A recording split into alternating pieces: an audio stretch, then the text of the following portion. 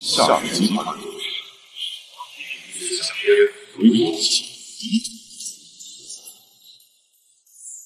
夏神医，看这天气，雷雨马上就要来了。况且以您的身体状况，若是贸然前往神州的话，怕是……混账东西！爷爷离世，我未曾回去，可如今摄灵吊唁，我再不回去，出现什么事？属下知罪。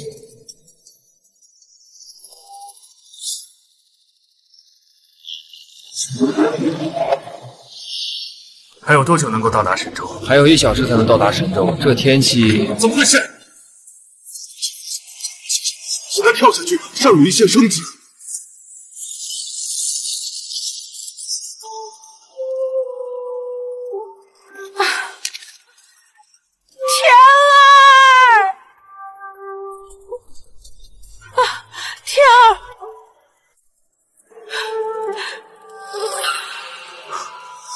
这里是哪儿？刚刚直升机失事坠海，眼前的这些景物为何如此陌生？而我的身体翻越了。九皇子夏天接旨，奉天承运，皇帝诏曰：九皇子夏天已年满16岁，按照皇室祖制封为荒州王，即日前往荒州，没有旨意不得入京。钦此。太子。天儿他已经死了，这是陛下的旨意，就算人死了化成灰，这道旨接也得接，不接也得接。来人，将父皇赏赐的玉碗拿出来。此碗乃汉血国的贡品，既然九弟已死，那就劳烦秦贵妃回去后供在九弟的灵碑前，早晚上香供好。天儿他已经死了，你们还要如此羞辱他吗？哈哈哈哈！娘娘，这怎么能是羞辱？父皇知道九弟已被冻死，这才封为亲王，好让九弟有个体面的死法。本宫为了九弟多次恳求父皇，可谓是煞费苦心。娘娘不感激本宫也就罢了，怎么能是满腹的怨气？我天儿他到底做错了何事？你们就非要置他于死地才开心啊？娘娘是真不懂，还是假的？你是前朝公主，她便是前朝遗孀。我大夏立功不久，就一直活着。前朝这些遗老遗少，焉能安得下心思？陛下，天儿他是整整跪了1天1夜，是被活活冻死的。陛下，你的心肠真的就如此硬吗？虎毒不食子啊，陛下！娘娘，陛下金口玉言，朱笔钦定的事儿，谁也改变不了。别以为本宫不知道，你们母子2人谋划的那些见不得人的勾当，16年来，九弟装疯卖傻，你用尽手段魅惑。父皇一直不忍心对九弟下手。可你千不该万不该，不该为九弟求娶司马山嫡女司马兰。司马家乃关中第1大势力，连皇室都要忌惮3分。一个前朝余孽生的废物，也妄想飞上枝头攀高枝。九弟的死，都是你这条狐狸精造的孽！你胡说！天儿不是我害死的，不是我。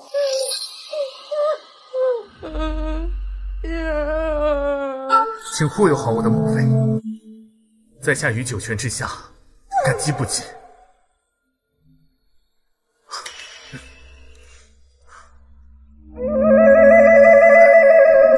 九弟虽死，但这王爷离京，游行3日的规矩不能改。来人，给九弟准备一副上好的草席，步步遮面，暴尸3日，让我京城的子民好好瞻仰瞻仰我大夏荒州王的风采。不要，别过来，走开！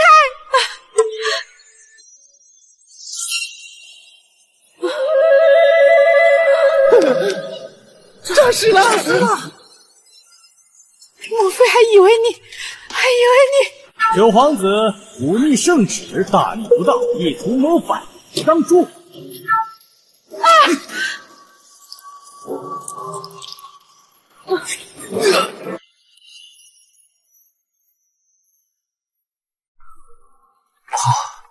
儿臣没事。想不到刚穿越过来，途径就如此的艰险，看来想要活下去，也绝非是一件轻易的事。太子殿下，九皇子流血了，他还活着。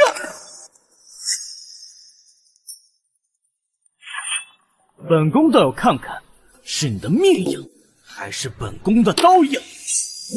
住手！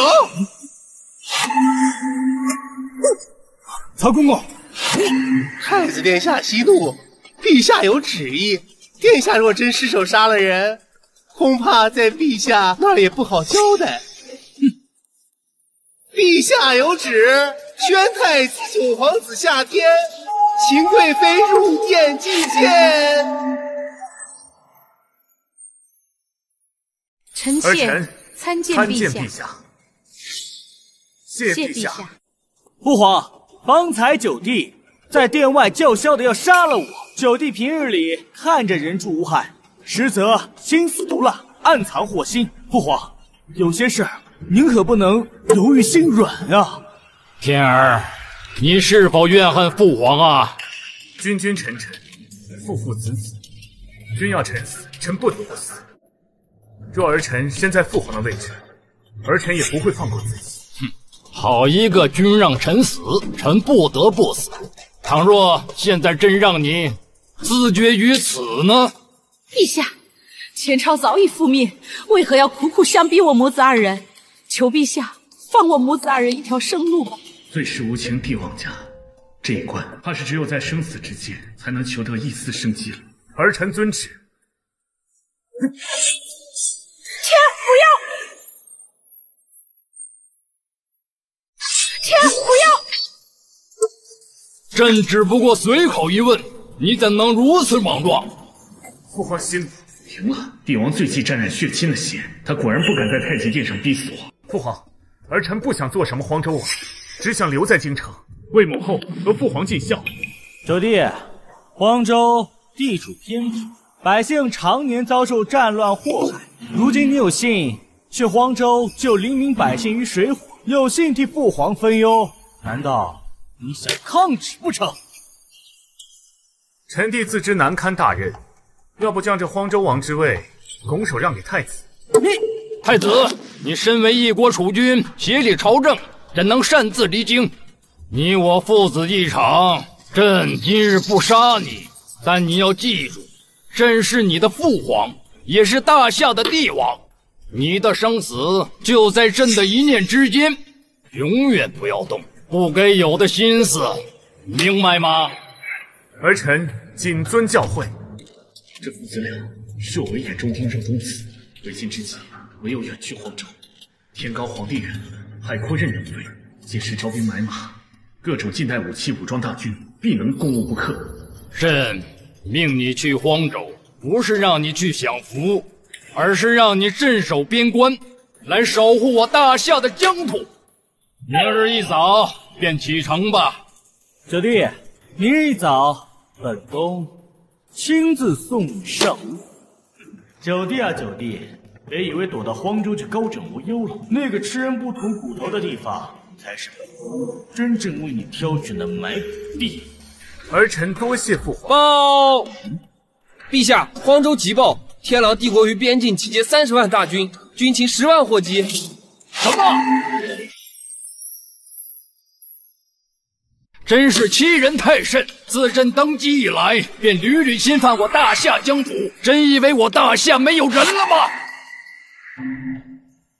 父皇，一寸山河一寸血，儿臣既是父皇钦定的黄州王，便不会让天狼帝国踏入大夏半步。陛下，天儿如今孑然一人，按祖制临行前应在京城选拔天下英才为其助力，而且陛下还曾答应臣妾要将司马兰许给天儿为妻。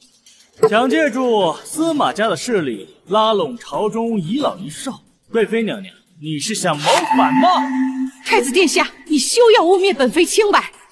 陛下，臣妾绝无反心，请陛下明鉴。够了！天儿既然封王，朕赏他黄金1000两，白银1万两，绫罗绸缎100匹，布1000匹。另外，朕命太子拨1000雄兵协助他攻打天狼大军，护佑我疆土。告知司马家，与九皇子的婚约照旧，让司马兰随军同行。父皇，怎么？你有意见吗？儿臣臣妾多谢陛下。天儿，方才你那一刀真是吓坏母妃了。若不以死明志，恐怕我们母子走不出那太极殿。陛下竟如此绝情，你且听我说，在大夏国中有个秘密组织，叫做乾隆会，里面都是前朝旧臣和其子弟，可信他们可成为你的助力。好的，母后，我记住，我们母子今日所受的屈辱，将来一定让他们10倍偿还。10倍偿还？你个废物皇子，你也配？九弟啊，九弟，你也太天真了！你当真以为父皇是想放过你？他只是不想沾上弑杀亲子罪名罢了。毕竟荒州山高路远，穷山恶水，到时九弟是病死还是坠崖，可就没人说得清楚了。就不劳太子费心了。本王此行有司马小姐随同，这一路上一定是多有趣味。太子殿下还是好好操心一下国事吧。算什么东西？司马兰小姐乃关中第一美女，就你个废物，你觉得你也配？太子哥哥着什么急呢？难不成你也喜欢司马小姐？这可是陛下赐的婚，那就不要怪九弟横刀夺爱了。九弟别高兴得太早，咱们手底下见真章，看看是你的马快，还是我的刀快。来人！这是陛下给的赏赐，黄金3锭，白银30两，绸缎4匹。至于那1000护卫军，已在演武场等着九弟了。九弟，跪下磕头领旨谢恩吧。陛下方才在大殿中的赏赐可不止这些，天儿临行在即，陛下非要如此羞辱吗？大胆！陛下给什么你就要什么。秦贵妃是想抗旨吗？母后，稍安勿躁。这些金银虽然不多，但也是父皇的一片心意。既然如此，本王就确实不公了。哎，方才本宫说的话，九弟是不是没听清楚？跪下磕头领旨谢恩。你，本王是钦定的黄州王，你想让我跪下，还不够资格。今天你跪也得跪，不跪也得跪。来人！九皇子忤逆犯上，目无尊长，敲一敲我大夏的长幼尊卑。是。九皇子，母后退下。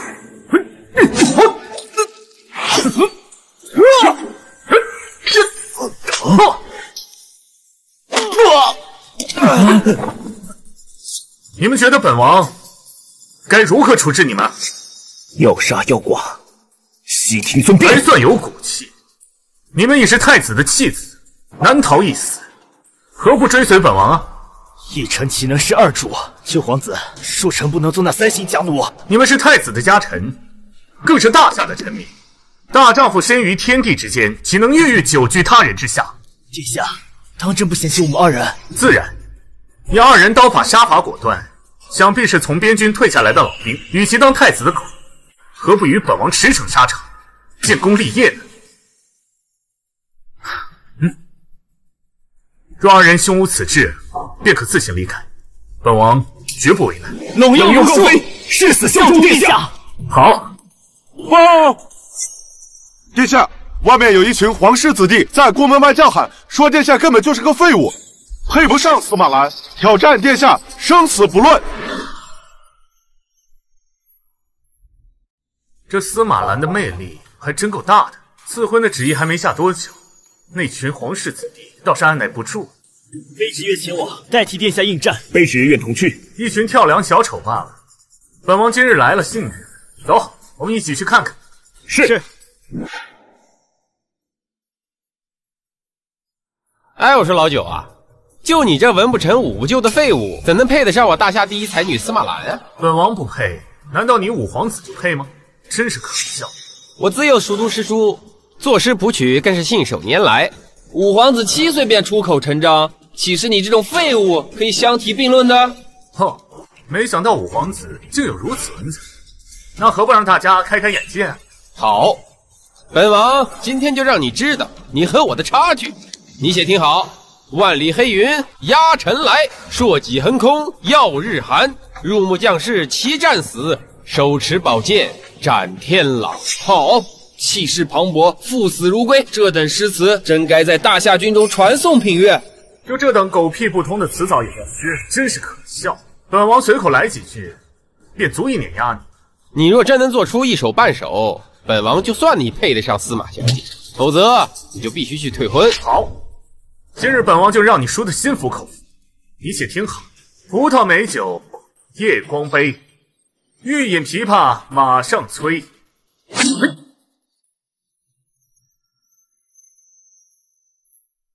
醉卧沙场君莫笑，古来征战几人回。不，这怎么可能？你这样的废物竟能做出如此诗词？对，没错，一派胡言！这种荡气回肠的边塞诗，我高飞今生第一次听闻，怎么可能是抄的？高飞，何必跟这些纨绔子弟计较？你二人随我一同前往演武场，那1000护卫军才是今日的重中之重。是。哼。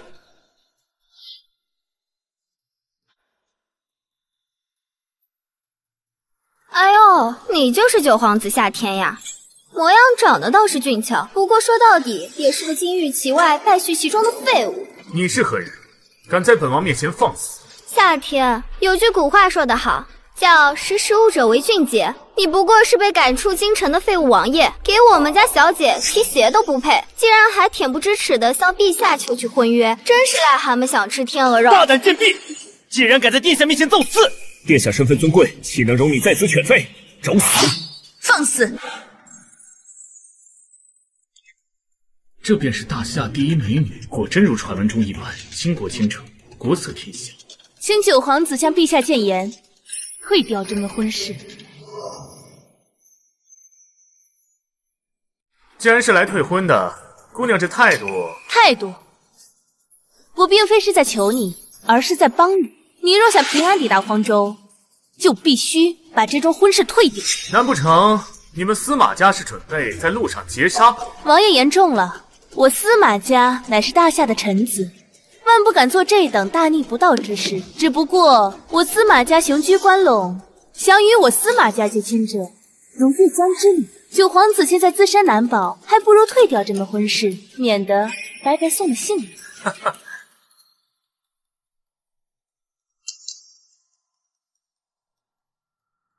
若你答应，我司马家不仅可保证王爷荒州之行平安无事，还可帮助王爷在大荒抵御外族，两全其美。殿下何不乐哉？本王知道此行九死一生，可你司马家又好到哪去？司马家强盛不假，更有从龙之功。可这天下终归是形象，皇上连我这个身怀前朝血脉的皇子都容不下，更惶恐司马家这头猛虎。陛下想动我司马家？算你不蠢，你司马家妄图与太子联姻，从而染指皇权。本王说的很对。他一个废物，怎么会知道这些？父皇借我之身，以婚约之名打压你司马家，自知此事无计可施，这才上门退婚。本王说的绝不对。一派胡言！九殿下若执意如此，本姑娘也不必多说。小哥，我们走。不识好歹！姑娘，明日清晨收拾好行装，与本王一起前往大荒州吧。你还是自个儿好好想想，怎么活着走出京郊吧。报，殿下，陛下赏赐的1000雄兵已至演武场。太好，有这1000雄兵，就可以保卫大荒州。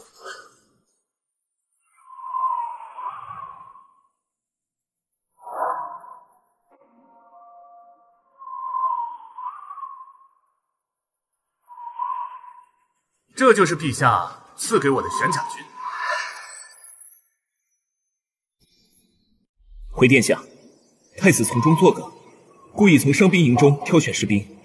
这些老兵大多都是手脚残缺的重伤人士，就连我也是经过一番挑选，勉强能够组成上百位能够作战的士兵，组成殿下的亲卫队。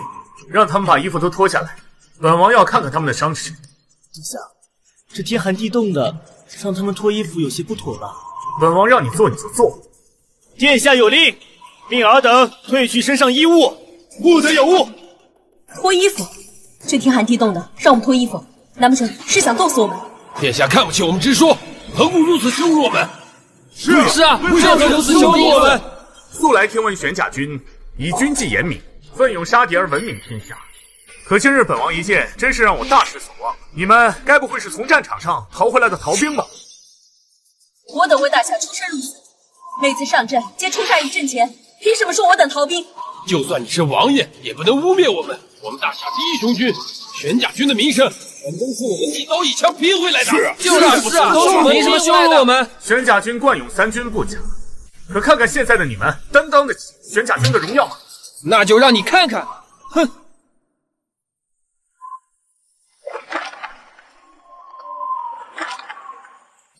我等10岁伤，但玄甲军不可辱。玄甲军不可辱！玄甲军不可辱！玄甲军不可辱！好，你们身上大大小小的伤口，便是你们的军功章。伤口在前，便是你们勇往直前、奋勇杀敌的象征。只有懦夫逃跑的时候，伤口才会在身后。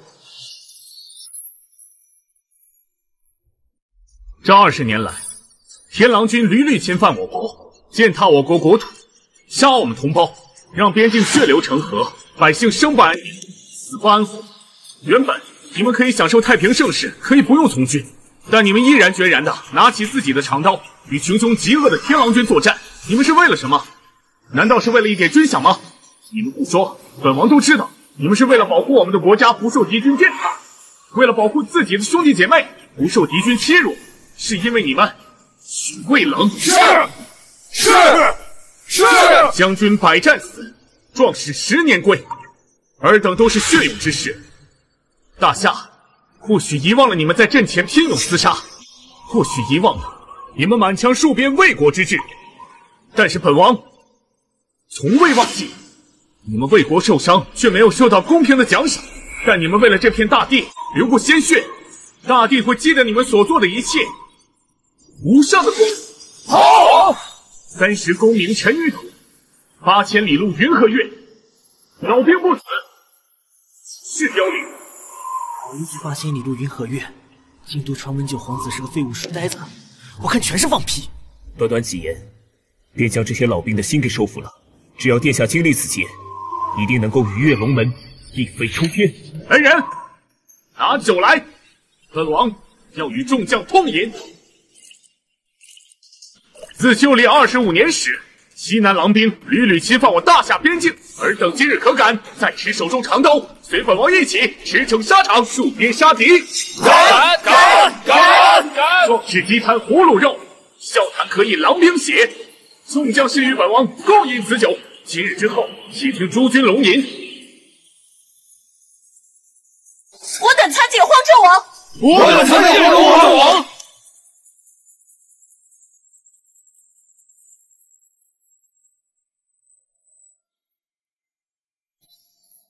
这些人，莫非都是骑兵？回禀殿下，这些玄甲兵多于草原蛮子作战，军中士兵都擅长骑射之术，竟全是骑兵。这个时代还没有发明马镫，倘若将这些伤兵的伤势治好，再搭配马镫的连弩，岂不是所向披靡？好，兵不在多，贵在精。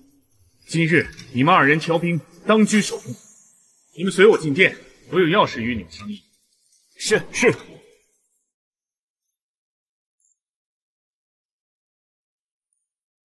卢树，这是本王绘制的连弩与马镫的图纸。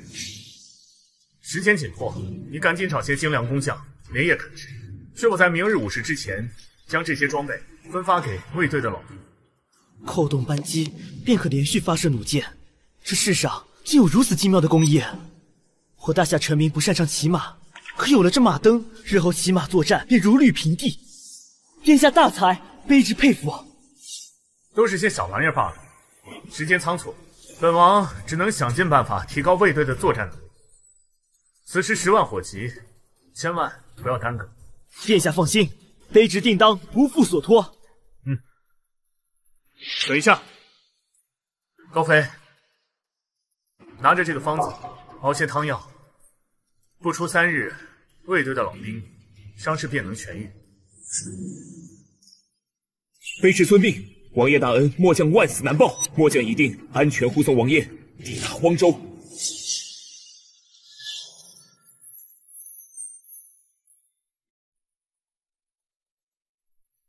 这番话当真是九皇子所讲？父亲，女儿所言句句属实。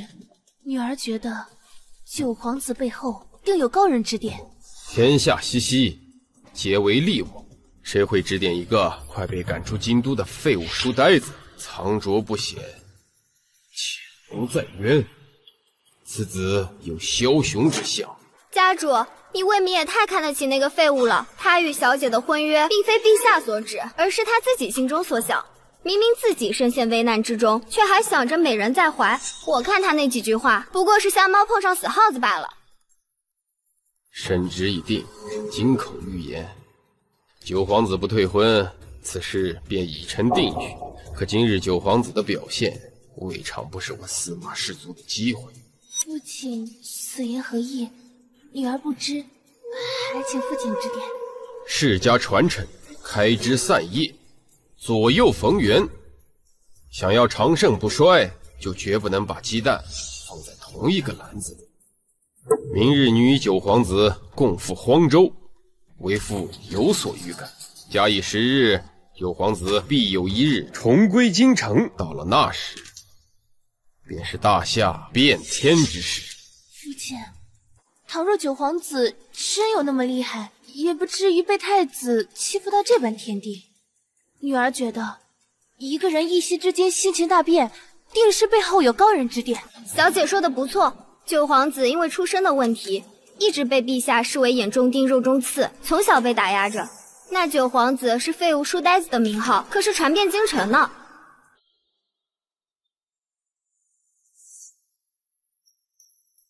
家主，陛下视我司马家为洪水猛兽，小姐死心凶险，你务必护佑小姐周全。是。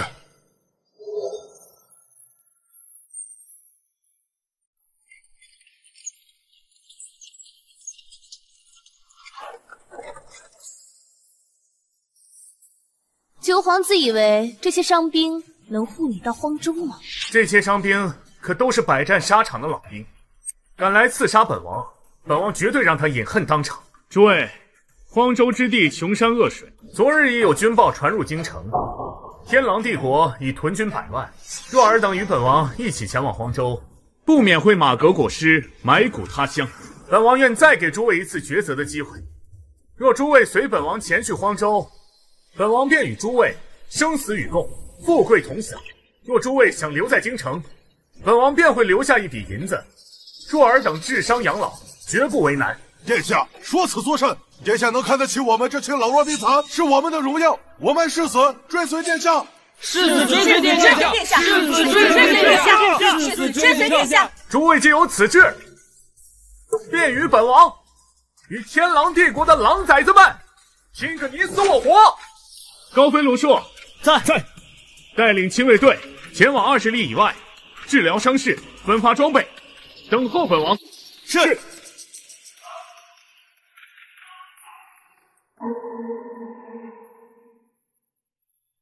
九皇子还真是善于玩弄人心啊！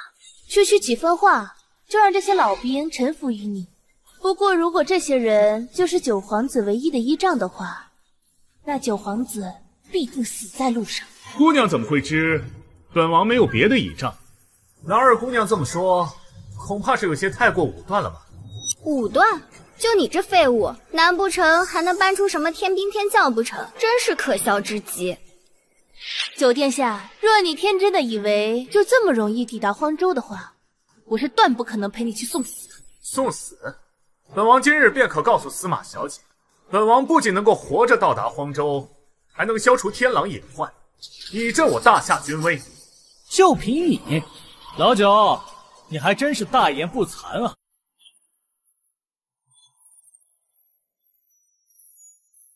九弟，这么早就着急上路啊？听说本宫府上2条废狗竟然被九弟给收留了，那九弟可要小心，小心这2条废狗有朝一日会反噬其主。良禽择木而栖，皇兄这节朽木稍有不慎，便会摔死自个儿。谁又敢战？九弟远赴荒州，本宫今日特地来送九弟上路。今日一早，本宫请青年江的道长为九弟算了一卦。哦，有劳皇兄费心了。挂下和解。道长说九弟黑云盖地，有血光之灾，乃半路夭折之象。我想九弟恐怕是走不到黄州了。臣弟给皇兄也算了一卦，皇兄眼睛狭小，天生自带3分阴森气，估摸着活不到来年开春了。你，皇兄与几位皇嫂日月耕耘，却生不出一男半女，恐怕今生要绝后了。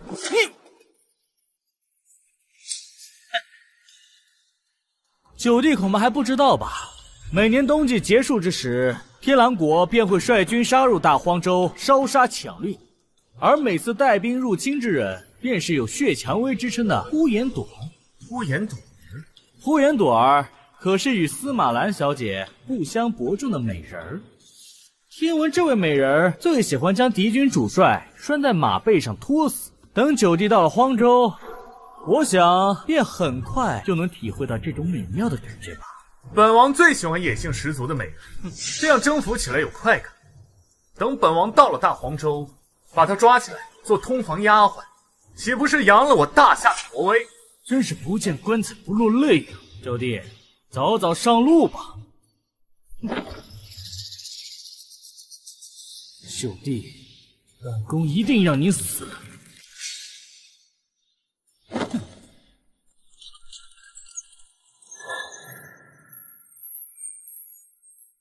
想不到父皇竟让公公来协助本宫。陛下得到密函，天下第一剑客司马剑已经暗中离开京城，暗中保护九皇子。什么？司马家想谋反吗？殿下稍安勿躁，咱家会拦住司马剑，绝不会让其破坏殿下的计划。好啊，有曹公公助阵，本宫倒要看看那个小杂种怎么逃。对了，陛下还有句话让咱家带给殿下。说，成大事者当不拘小节，司马氏族狼子野心，司马兰必须死。本宫知道了。众将士听令，九皇子夏天忤逆谋反，其罪当诛。凡取下夏天头颅者，赏千金，封万户侯。遵命。出发。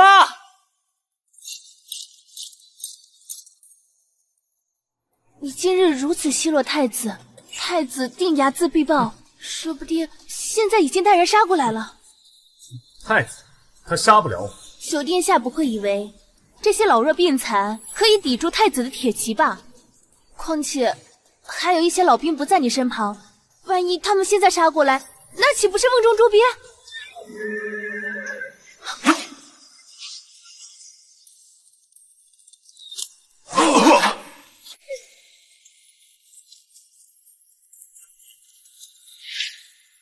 哈哈哈哈！九弟，今日你走不了了。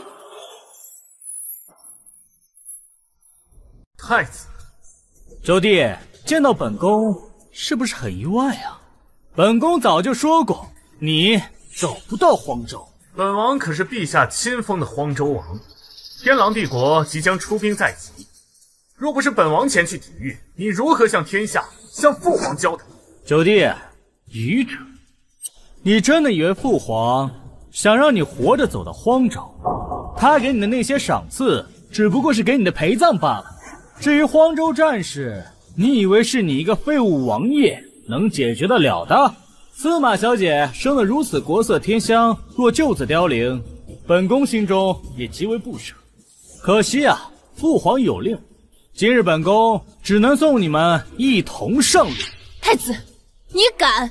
我司马家乃国家重臣，你敢动我，陛下不会怪罪我。哈哈哈哈！本宫乃当朝太子，未来储君，有何不敢？未来储君，太子，你还真是大言不惭。古往今来，多少还未顺利登基的太子都被暗杀。太子其实也是个高危职业，说不定今天死的不是我，而是你。你若是敢轻举妄动，信不信本王现在就斩了你？真是可笑至极啊！事到如今，你还是这般不知死。你真的死得不冤啊，只是可惜了，身边2位美人给你陪葬。动手，送九皇子上路。看谁敢！谁敢阻我？杀无赦！太子，你竟敢当众杀人，司马监何在？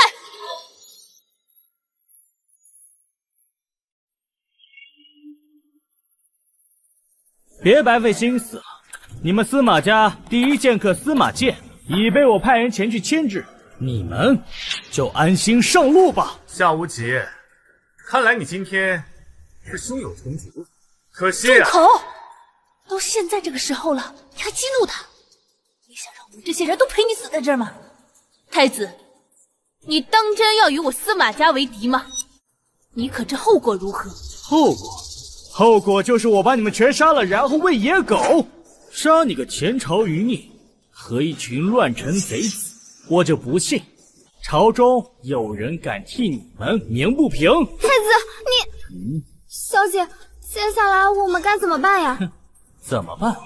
好办啊，让九弟跪下来给我磕头赔罪，自裁于此，我便考虑放了你们2位美女。就你也配？你是不是高兴得太早了？九殿下，你还嘴硬？你难道真以为太子殿下杀不了你？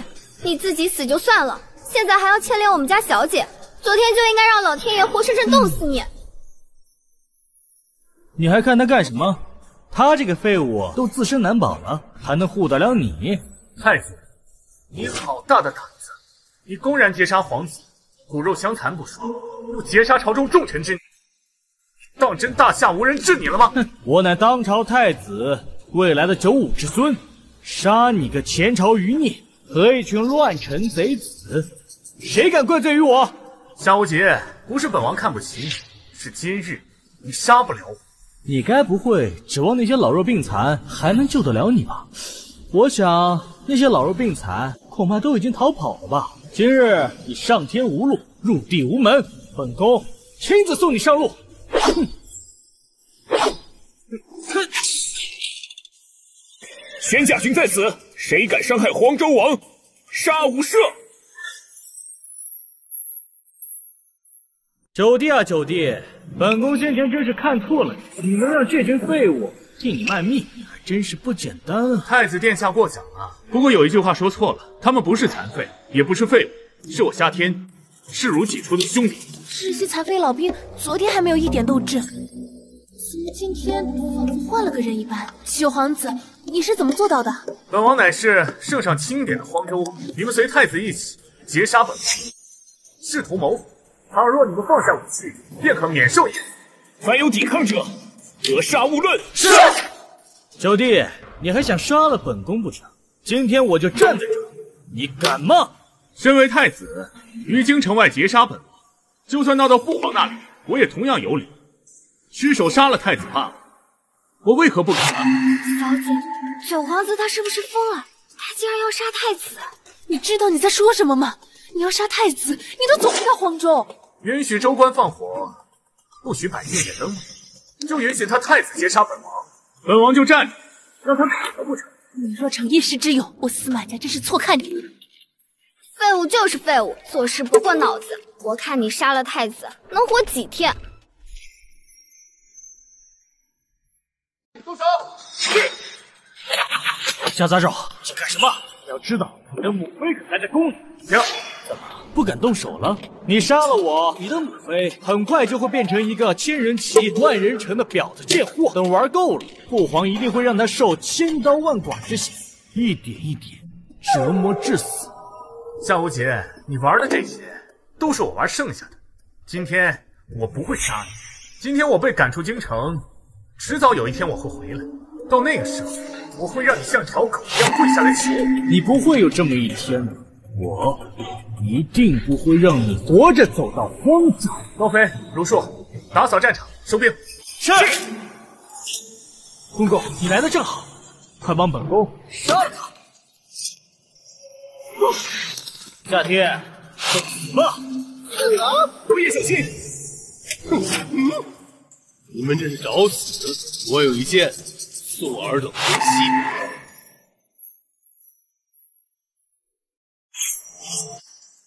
这就是这个世界的。司马迁，你当真要跟陛下作对？曹公公的意思是，陛下派人暗杀自己的亲儿子。既然不是陛下的意思，今日九皇子不能死。你敢擅离京城，我大夏供奉殿的继位是不会罢休的。今日真的杀不了他吗？唉，咱家老了，已经不是司马迁的对手了。有他在，杀不了九皇子。不过他不可能一路保护九皇子。咱家一名猛虎寨的土匪埋伏在九皇子的必经之路之上。太子殿下尽管放心。小弟，躲得了初一，躲不过15。我在京城等着你向上人头。走。王爷，本王没事。他竟然是司马迁，万万没想到司马家竟对王爷如此看重，竟派出司马迁暗中保护。司马迁乃是天下第一剑，剑法神鬼莫测。如果有他的帮助的话，我们安全到达黄州的概率会大一些。多谢先生重真。王爷无需多礼，我也只是奉命行事。我与陛下有约，不得擅离京城。过了今夜，王爷这一路上就只能靠自己了。还请王爷善待我家小姐。高飞，前方可有歇脚的地方？前方有一处名叫桃花物堡的客栈。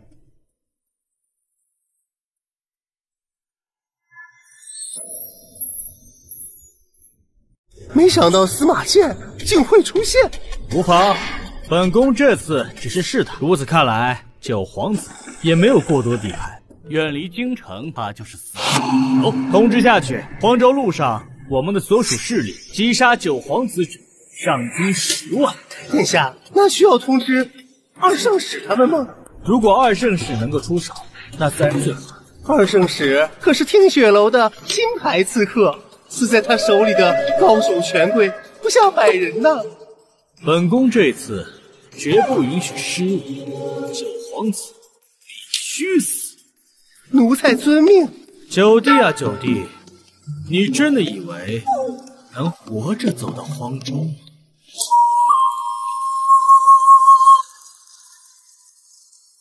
奇怪，这个地方不知道荒废了多少年，竟然还有人。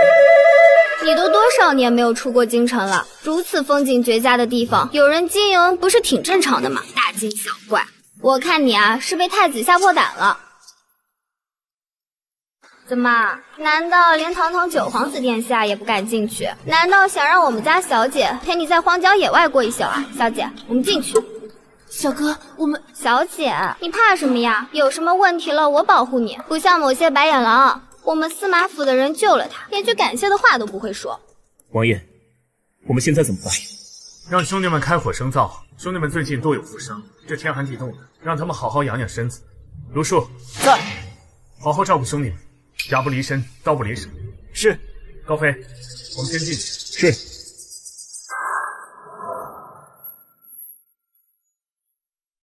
都准备好了吗？放心吧，寨主，老娘下的蒙汗药够他们吃上一壶的了。不错，后院的兄弟们都已经准备好了，只要寨主把九皇子给控制住，以摔碗为号，兄弟们立马会把外面这群残废给围住。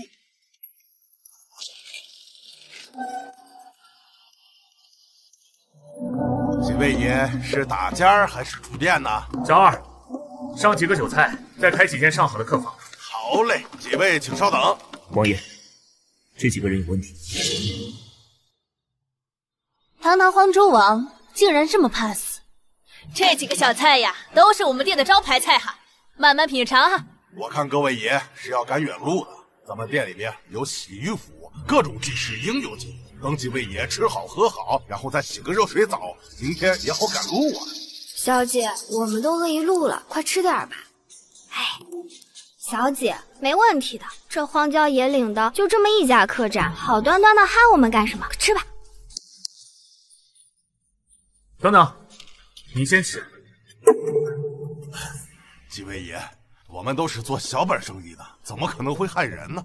几位爷放心。是呀是呀，几位军爷，你们就放心大胆的吃吧，绝对没有任何问题。让你吃你就吃，哪来这么多废话？是。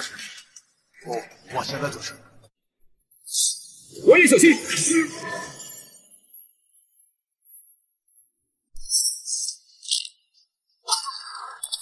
早就看你们不对劲了，你们到底是什么人？不愧是九皇子啊！老子行不更名，坐不改姓，猛虎寨的寨主王虎是也。哼！敢袭杀王爷，诛九族的大罪！你只不过是被京城逐出来的废物，可怜虫，真把自己当王爷了。哼！九皇子，今天就是你的死期！兄弟们，杀了他！金银珠宝应有尽有！杀！保护王爷！就你们这群老弱病残，识相的，赶紧给老子滚远点！打！打老子！哦！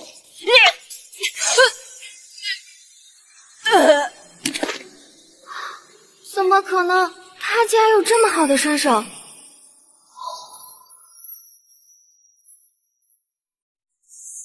算了，穷寇莫追，只不过是一群山贼而已，也翻不起什么浪花。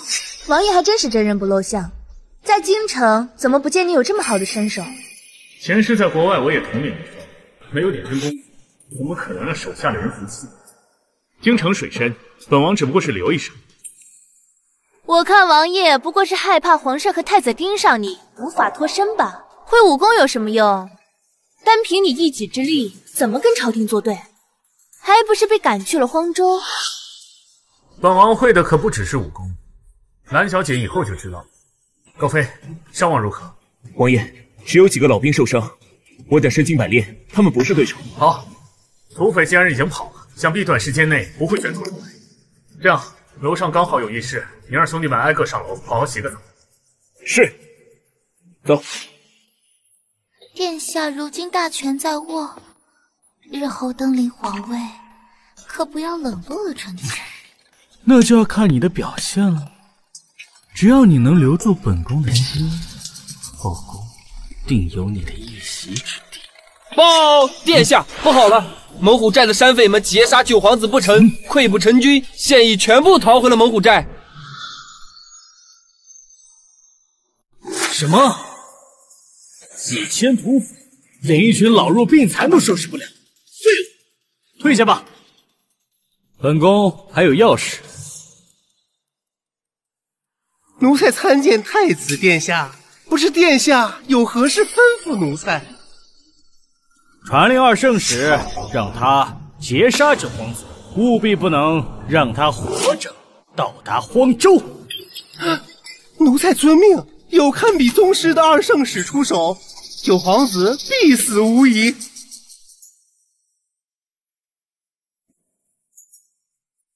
王爷，你怎么在这儿？还愣着干什么？本王就不能与你们同浴吗？不敢不敢。传我命令，让所有人进来洗澡，否则就在外面的雪地里给我裸奔10圈。是。进来。怎么？本王在你们眼里跟浑水猛兽一样是吗？一群大老爷们扭扭捏捏，跟花花闺女似的。你们放心，本王没什么龙阳之好，本王会做一些让你们印象深刻的事情。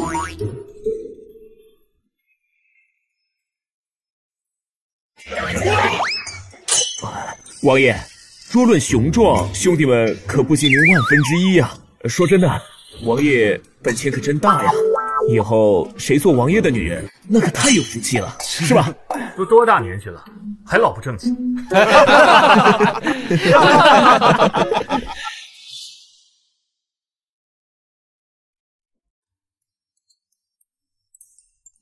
什么九皇子、荒州王，明明就是地痞流氓！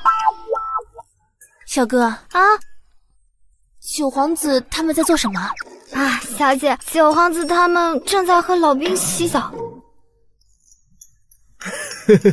这个九王爷为了收买人心，真是无所不用其极。他们在练习什么？小姐，他们在夸王爷的本钱雄厚。本钱是什么？小姐，本钱就是男人的下身之物，说是本钱越雄厚，那玩意就越……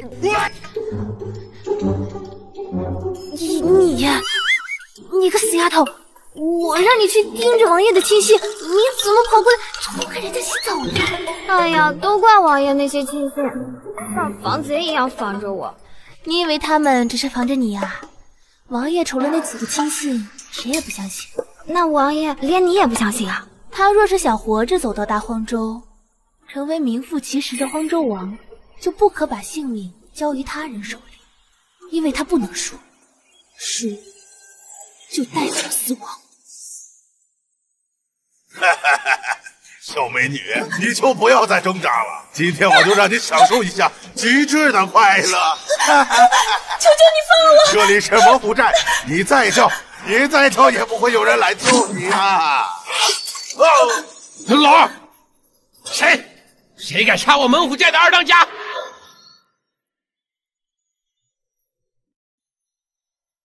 一群废物，整日在此干一些烧杀掳掠、见不得人的勾当。这个小小女子竟敢夜袭我猛虎寨！兄弟们，把她给我拿下，奴隶个3天3夜，然后再杀了，报二当家的仇！兄弟们，上！一群土鸡瓦狗！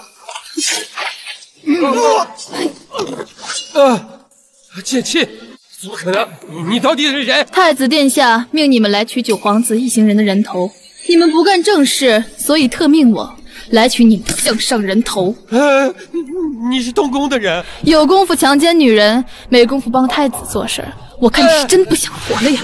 我们真不是不愿意出力呀，关键是就凭我们杀不了九皇子啊！我们去了桃花坞，他也是白白送死啊！兄弟们都不愿意去。九皇子一行人就在桃花坞休息，今天晚上你们夜袭，本圣使自会去取九皇子的项上人头。哎呦，圣使大人啊，他那个九皇子身边一群看似老弱病残，实则上都是作战十分凶残的。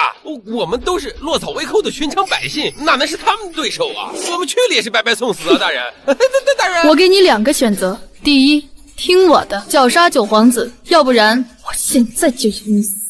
哼，谨遵圣使命。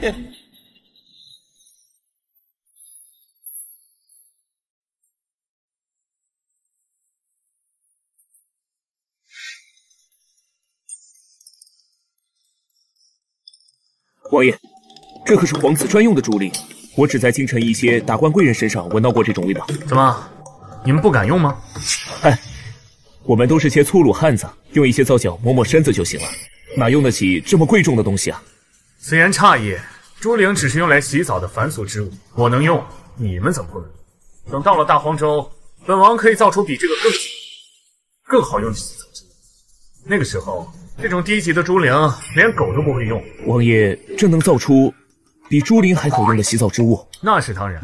世界上有一种很有名的东西，叫做肥皂。猪灵在它面前连提鞋都不配。那我们要是用了它，那岂不是比宫中那些娘娘的身子还珍贵？是啊，其实之所以让你们用我的猪灵来洗澡，是因为这种东西能最大程度的洗干净你们的身子。更为重要的是，我知道王爷没有龙阳之好，你就别吓唬我们了。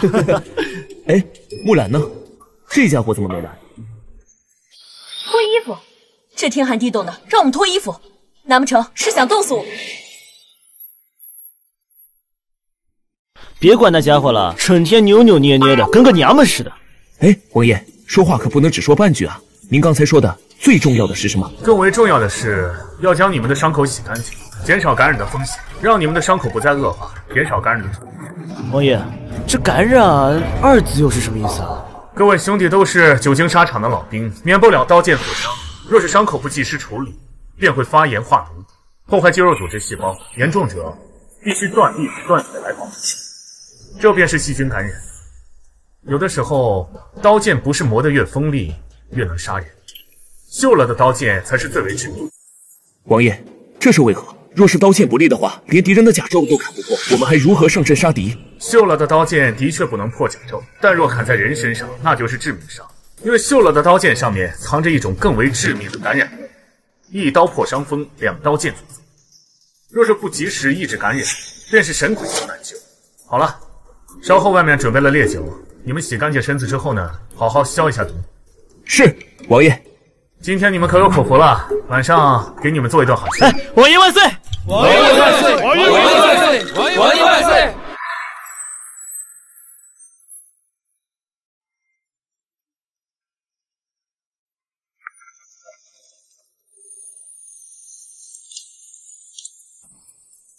王爷将这牛油淋在面上，这能吃吗？你懂什么？王爷这么做自然有他的道理，难不成你还想教王爷做事啊？王爷，您这是什么做法呀？我从未吃过，也从未见过。这你们就不知道了吧？本王做的这个叫做油泼面，味道可真是一绝。吃吧，尝尝本王的手艺。绝，真绝！好吃吗？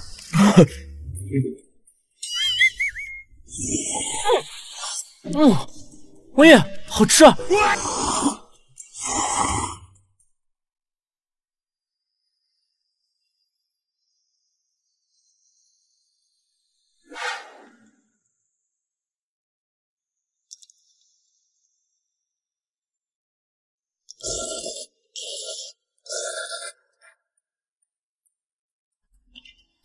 王爷，不瞒您说，我已经好久都没有吃过一顿饱饭了。有肉吃，有衣服穿，这简直就是神仙般的日子。说起来你可能不信，我现在都有心思想女人了。木兰，你还要隐藏多久你的女儿身体？你身上的陈年旧伤早已化脓，如果再不干预，可能会有生命危险。你好好考虑，你是想要脸面，还是想要命？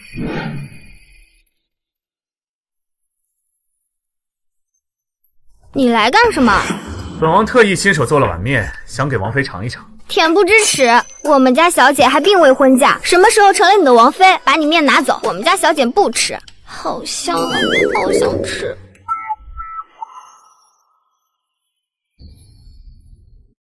小哥不得无礼。王爷，请进来吧。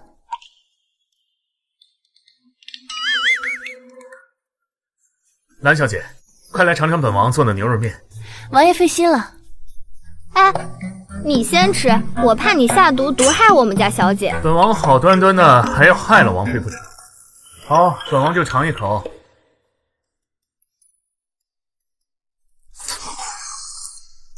这下总该放心了吧？算你识相。小哥，多谢王爷。同是天涯沦落人，只要本王有一口吃的，就会给兰小姐有一口喝的。时候也不早了，兰小姐吃完面早些歇息，本王还给众将士疗伤，就先不打扰了。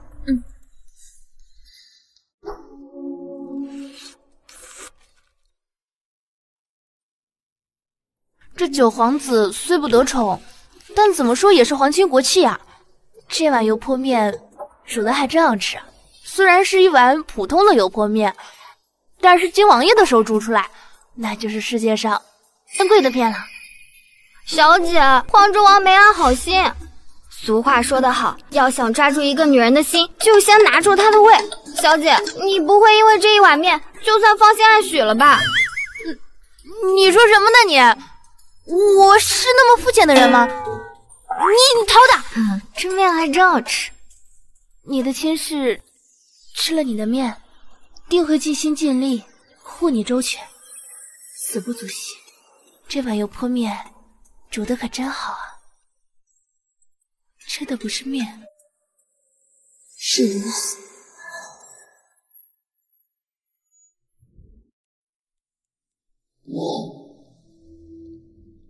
爱妃，给小女儿缝制龙袍吗？陛下来孤山殿有何事？那夏天究竟是不是朕的儿子？当年月圆之时，你与那名潜入寝宫的刺客究竟发生了什么？陛下心里想的是什么便是什么。我与那名刺客自然是什么都发生。天儿也不是你的儿子。如果我没有猜错的话，那名刺客是前朝第一刀客吧？现在的乾隆会也是他暗中主持。我听不懂陛下在说什么。至于什么乾隆会，臣妾没有听说。这么多年，朕了解你。如果夏天不是朕的儿子，你绝不敢如此和朕讲话。既然爱妃说不知道，朕便当不知道。朕此次前来是想和你说说九儿封王的事。九儿在皇宫里装疯卖傻，但是放了出去之后，他先笼络了一众老兵，然后击破太子的追杀，再以疲惫之躯与猛虎在的匪徒搏斗，和朕当年一样，有勇有谋啊！九儿，陛下与天儿之间真是父子情深啊！九儿是朕的第9个儿子，难道朕就不能喊他一声九儿吗？容我提醒陛下，就在2天前，你想冻死天儿，也同样是在2天前，你恨不得天儿立刻死在你面前。怎么，现在倒是一口一个九儿叫的亲热？陛下，收起你那虚伪的一套，臣妾消受不起。太妃，你秦家的宝藏究竟在什么地方？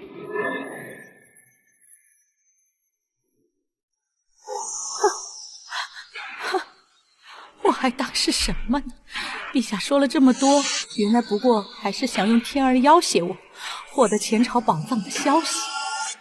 你休想，你休想从我这里得到半点消息。自古无情必有尽，天儿身上流的是您的血，要杀要剐，随陛下高兴。九儿的亲王封赏，朕已经派人送过去了。太子回京，朕已将他禁足。朕哪里无情了？陛下不过是想利用天儿，引出那些不服您做皇帝的人吧。特别是当年闯入我寝宫的那个人，还有我前朝宝藏的消息。陛下真正在乎的就是这些东西吧？任何进入你寝宫的男人必须死，哪怕他是天下第一刀客，也不例外。这一次，如果他敢出现的话，我会将他碎尸万段。等一下，陛下若真的如此关心天儿，就替我将这王袍送到天儿手中吧。好，朕今天刚罚太子10万两白银给九儿盖王府，朕一并送过去。你罚太子的钱给天儿盖王府，你究竟想做什么？这以后你便会知道的。你从不是无的放矢的人，到底想要从天儿身上得到什么？不管怎么样，天儿，你要小心了。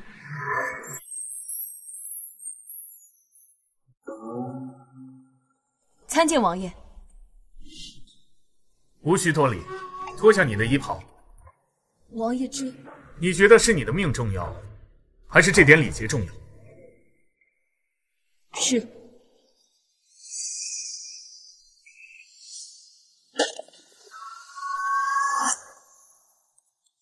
王爷，我这伤还有救吗？王爷，我这伤跟了我好几年了，每每发作，痛不欲生。原本我就打算放弃了，想着能活一天是一天。要不是遇到我，你放心，你的伤本王治得了。你身为女子，能在战场中生存下来，已是不凡。你这伤口之所以一直无法愈合，反反复复红肿发脓，是因为伤口中的毒没有完全被拔出。本王先挑破你的脓，将脓头拔出，然后再清理伤口中的毒素，再敷上本王独创的金创药，这样你便可痊愈。小女子，多谢王爷。天狼人的兵器上抹了一些稀奇古怪的东西，被其所伤，进入体内便会变成怪毒。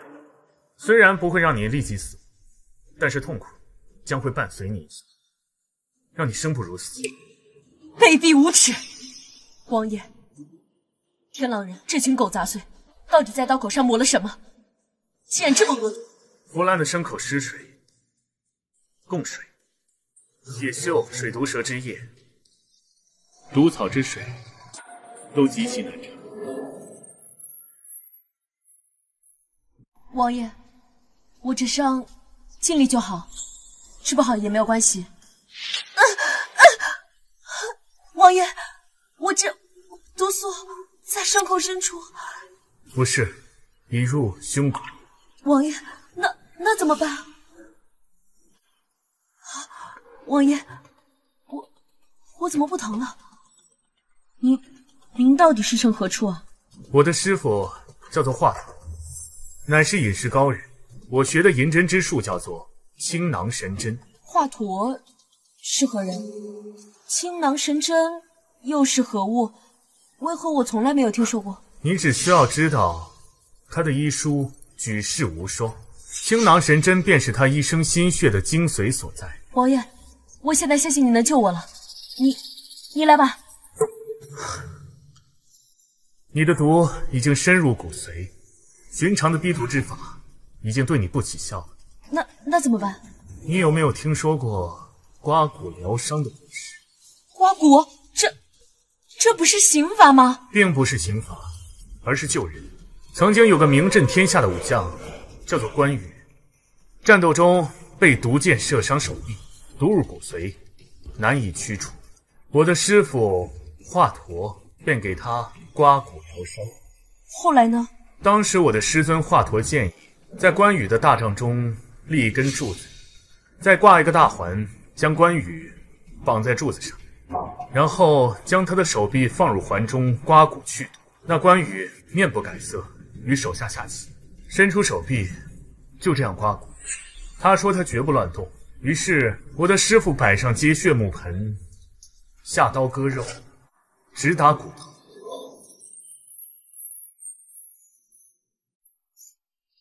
那种刮骨之痛，想想就让人心颤。但那关羽眉头不皱，一边与手下下棋，一边喝酒吃肉，仿佛被刮骨的人不是他。这关将军真是神人，知义之理，恐怕早已超过这世上90%以上的人了吧？我的师傅说，那关羽是5000年一出的好汉子。你身为女子，从容多年，始终不曾放弃，你有没有信心挑战一下？王爷，我就是烂命一条，恐怕做不了5000年一出的好汉。刮骨疗伤之法，先不说这伤能不能治好，估摸着能给我活疼死。我的师傅曾经传下一味药，叫做麻沸散，不过此药极其难配，所以你今日只能学学那关羽了。王爷，就不能等你制造出那什么麻沸散时候再刮骨吗？不行，现在麻沸散的主药已经找不到了，配成之日遥遥无期。你的毒已然入骨，若是再渗入心肺，那就死定了。王爷，那你来吧。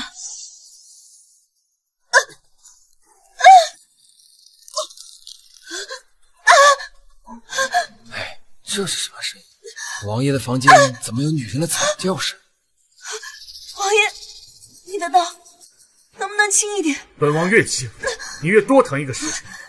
那就请王爷使点劲。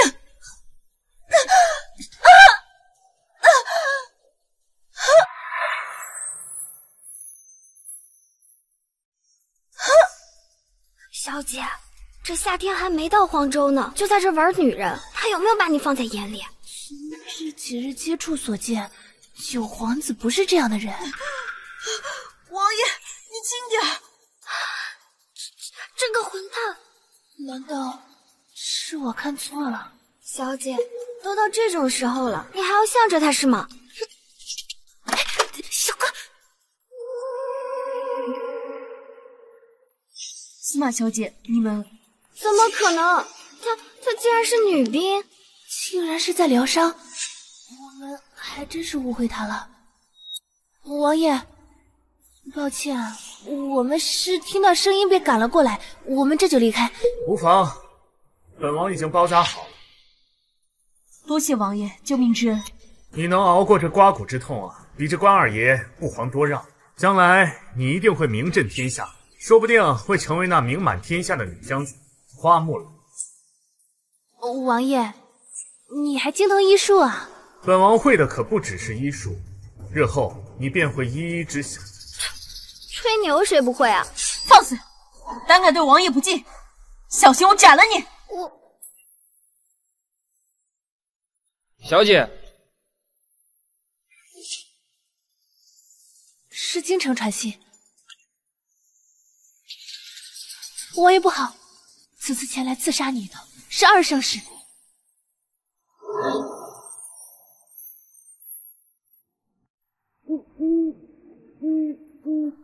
夜黑风高杀人夜，哼，夏天，今天可是送你走的好日子。二圣使，九皇子、司马府一行人都在桃花坞保卫，防御非常松懈，里面不时有惨叫声传出，可能是因为那些伤兵熬不住苦寒，伤势发作了。好，再谈。是。你的任务就是率先牵制那些老兵，九皇子由我来杀。圣使大人放心，我定会为你争取1刻钟的时间。不用，半刻足矣。你们仨是我培养的铜牌杀手，不过对付一些伤残老兵和一个废物王爷，还是绰绰有余的。兄弟们杀人无数，虽然不如银牌杀手、金牌杀手的身手，不过杀一个废物王爷和一群伤兵，就像捏死一只蚂蚁一样简单。哼，圣使放心，完成任务后的赏赐我们拿定了。对方都是一些老弱病残，他们在明，我们在暗。都闭嘴！骄兵必败的道理你们不懂吗？虽然黄州王从小困在皇宫中读书，手无缚鸡之力，杀他很容易。不过你们不要忘了，这黄州王的队伍中有司马府的护卫，他们个个身手了得，切不可掉以轻心。是。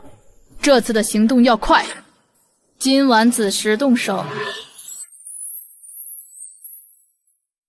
据我爹传来的信上说，此次派来杀你的是天下第一杀手组织听雪楼的二圣使，此人武功神鬼莫测，刺杀100余人，均无失手。王爷，此次我们一定要避其锋芒，让本王避其。我看是他们听雪楼得避本王的锋。九皇子，我家小姐好心好言的劝告你，司马剑不在，听雪楼的杀手来了，我们也防不住，你别不识好歹。一群不入流的杀手，本王何必忌惮他们？只要他们敢来，本王就敢让他们有来无回。九皇子，你别以为击退了太子殿下，你就可以目中无人，天下无敌。这个世界上能够悄无声息杀死你的人大有人在。听雪楼的二圣使位于天下10大杀手之列，你要是自己寻死，可别带上我们家小姐。王爷，小心驶得万年船，明枪易挡，暗箭难防，千万不要有义气之争啊！蓝小姐，不必多说了，今夜本王就要会会那听雪楼，试试看到底鹿死谁手。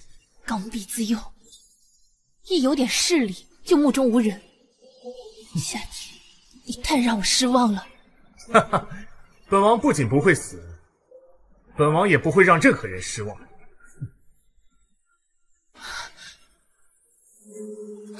小姐，你看他都死到临头了，竟然还能笑得出来。你苦口婆心劝了这么久，他仍然无动于衷。你真的要把所有的希望压在他身上吗？罢了，良言难劝，该死的鬼！我本以为九皇子是潜龙在跃，现如今看来，不过是银杆拉枪头。夏天，我看错你了。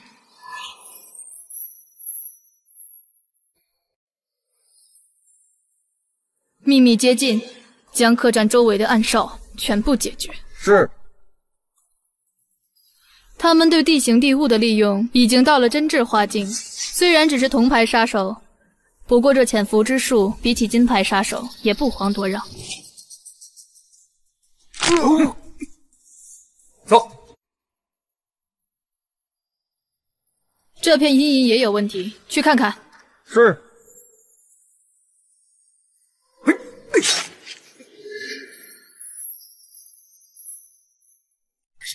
情况有点不对劲，我们好像被埋伏了。若不清楚暗示的危险，我们时刻都有危险。时间不够了，如果今天的任务失败，我们都得死。为今之计，我们只有强攻。我就不信那些伤兵能抵挡我们的进攻。你带着你的人冲进客栈，吸引注意力。我敢笃定，暗处的杀手并不多，只是为了吓退我们。哎呦，大人，你这不是让我们去送死啊？不去，现在就得死！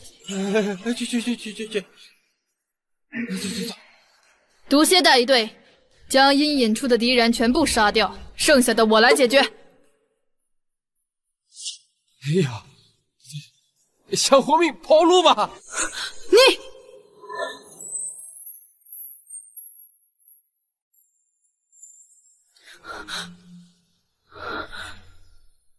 堂堂大夏九皇子，竟然如此卑鄙无耻！夏天，你这个仇我记下了，上穷碧落下黄泉，3日内我必取你首级。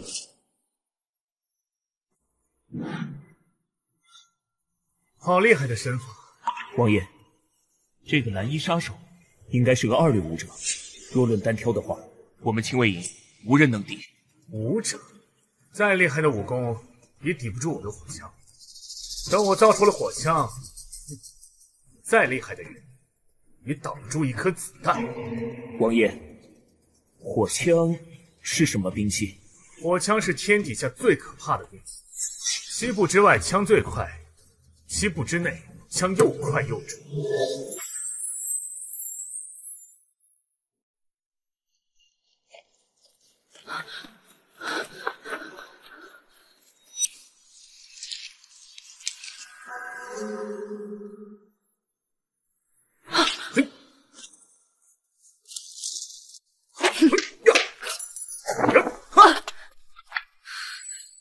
黄州王，怎么可能？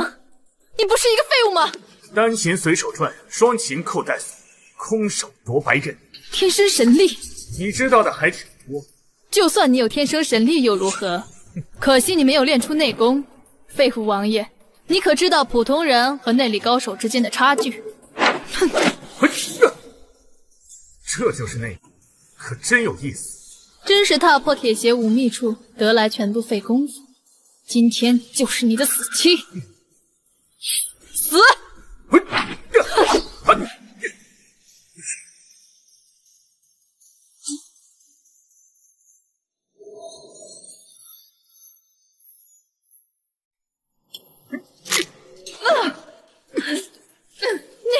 你这是什么武功？为什么我全身都动不了？有内力又如何？本王这一世港式擒拿术，还奈何不了你。你哟，还没看出来啊？该赔的地方赔，该受的地方。你放开！夏天，你这个混蛋！我要杀了你！你手下的人应该都死光了，现在这荒山野岭的，谁又能救得了你？如果我没猜错，你的内力应该已经耗尽了吧？你放开！叫吧，叫破喉咙都没有人能来救我。夏天！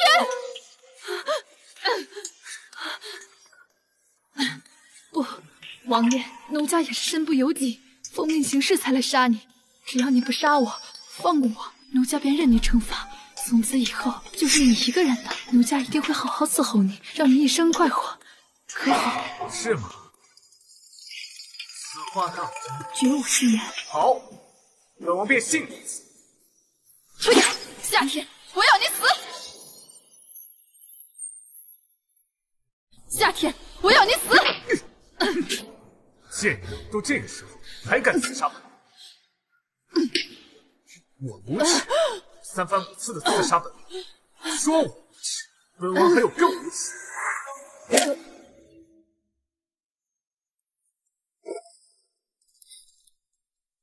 踏雪无痕，你竟识得我的轻功。月色如水，此地幽静。姑娘不会是来偶遇吧？世人都说，当今皇帝有9个儿子，太子荒淫无德，2皇子至8皇子，9皇子痴痴呆呆是一个废物。现在看来，9皇子的痴呆却是装出来的。你就不怕我也是来杀你？姑娘的气息深不可测，若是想要杀我，恐怕早就动手。但你现在还没有动手，那就代表不是来杀我。再说，遇到你这样的高手，本王也无力反抗。你虽没有练出内家真气，但天生神力，可是有力的很。仙子，你收徒弟吗？天生神力的那种。你想拜我为师？对。可惜你虽然天生神力，但已经错过练武的最佳年纪，难成高手。难道就没有拯救的希望吗？我这一门是修炼内家功夫，不适合你。你可以试试外加横练功夫，说不定能有所成就。仙女这话太过武断，说不定会有奇迹呢。华夏运机多年，有2部奇书《易筋经》和《洗髓经》，乃是华夏至强的外家功夫，可以重塑我的经脉和骨，弥补缺失的根基。荒州王，你为何发呆？荒州王，有志者事竟，过周102秦关中属主，属新人，天不负，卧薪尝3000月子，可吞。有志者事竟成，这话有劲的。既然你练武意志如此坚定，那我倒要看你这个错过最佳练武时间的有志者怎么成为武道祖。等一下，姑娘，你究竟是谁？若是你能够活着走到大荒州，自然知道我是谁。属下保护王爷不力，还请王爷恕罪。属下保护王爷不力，还请王爷恕罪。本王只是想试一下杀手的身份，要不是他内力耗尽，本王还真不是对手。那家功夫果真厉害。王爷，您从未修炼过内力，竟然能以一己之力俘虏武道高手，这实在是匪夷所思。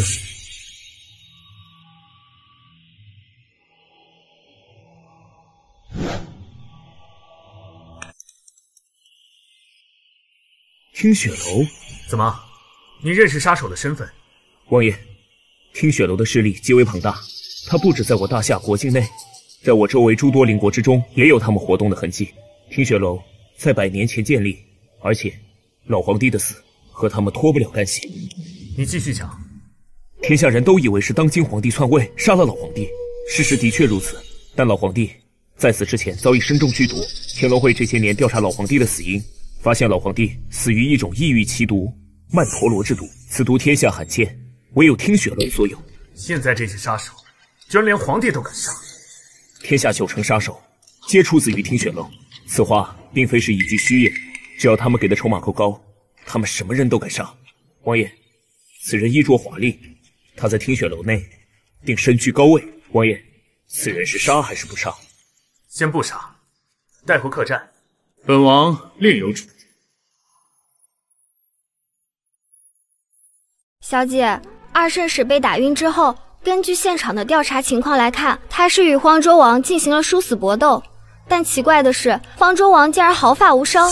王爷是与2圣使独立战斗的吗？应该是，现场并没有第3个人的出现，应该是荒州王他亲自动手。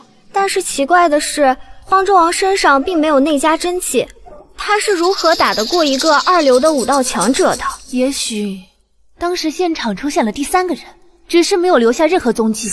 能不留下踪迹的高手，莫非宗师级别？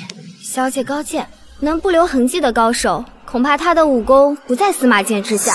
民间有许多奇人异士，能练成踏雪无痕的也不在少数。不过有一事我不太明白，王爷自知他的武功在黑衣女子之下，为何还要追出去？小姐，这件事情恐怕你要亲自去问王爷才可以知道答案。不用，他若想告诉我，自然会来跟我说。我这个未婚夫婿真是越来越有意思。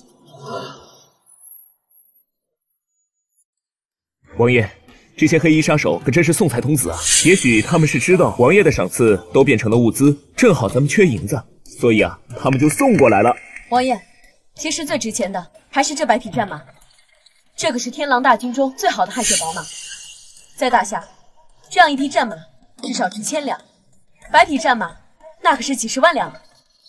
这些战马，本王不卖。不卖？王爷，这宝马可值几百万两啊！本王要用这支战马打造一支世界上绝无仅有的军队。有了这支军队，无论是军队的搏杀，还是对付这些武林高手，都将是报！王爷，乌堡外有人求见。谁？他说他叫乾隆。乾隆？难道是母后提到的乾隆会？今天晚上真是热闹，走，陪本王去看看。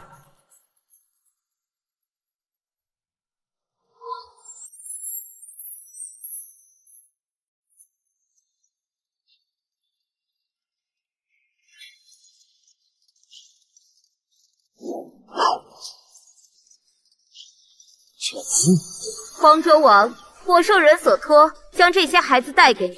山高路远，我们大荒州再见。为何你也觉得不能活着走到大荒州？这些只是王爷，这几位少年是来做什么？我也不清楚。少主人，这是我们乾隆会遗孤的所有名单，上面是我们这群人的资料。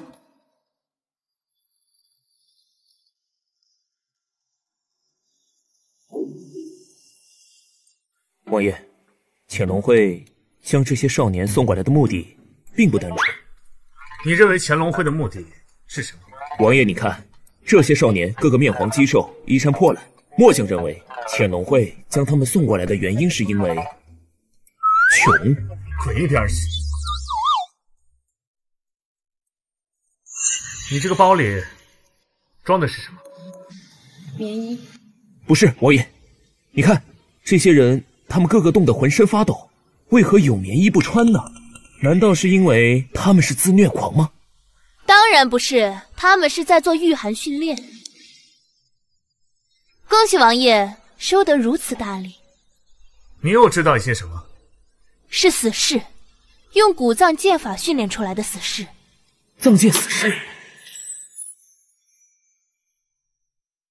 这些少年骨骼都是万中选一，虽然真气练得不足，但基础足够牢固，加以磨练，今后必定能成为天才武者。然而，本王只是看他们身上训练有素，他们身上的气息跟你府上的死士有些相似，所以本王猜测，他们有可能就是死士。但是，什么是藏剑死士？据古书记载，死士一般分为3种。第一种，普通死士，威逼利诱，让其为主人而死，也可看家护院而死。第二种，精英死士，从小抚养，以其为奴，以心待之，让其心甘情愿的为主人而死。我们司马府大多死士都是这样的。小姐，我可不是这样的死士。小哥，你当然不一样了，你从小与我一同长大，情同手足，若姐妹。小姐，我就是你府上的丫鬟，不能逾越相府的规矩。这不是你想听的吗？输了你要焦作，讨打。小姐手下留情。男儿，那么第3种呢？第3种死士乃是死士之王，叫做藏剑死士。他从出生起就被人告知身份，也知道自己的结果就是为主人而死。他们觉得这是天经地义，以此为荣，是他们来到这人世间的使命。他们活着就是为主人而活。也就是说，藏剑死士出生开始，思想上已死。王爷高见，确实如此。现在他们穿着单薄行走，就是在渡寒劫，用寒冷在打磨自己的肉体，磨练自己的意志。我也是第一次见藏剑死士，他们以这种形式磨练自己的意志，果然震撼。你们在进行极寒训练？是。还有多久？10天。藏一，现在是你领队，那你的师傅呢？死了。怎么死的？此次极寒训练，我们遭遇了前所未有的暴雪天气，师傅们都被冻死了。那你们怎么活下来的？师傅说我们的意志比他们坚定，气血旺盛，心火如炉，所以可以活下来。师傅们年纪大了，气血枯萎，心中杂念未除，心火已经逐渐熄灭，所以会死。这就是藏剑死士，是生死境这般的突兀，根本没有人的情感。高飞、卢树，照顾好他们的生活，只要是他们训练所需要的东西，尽快给我想办法找来。参见少主人。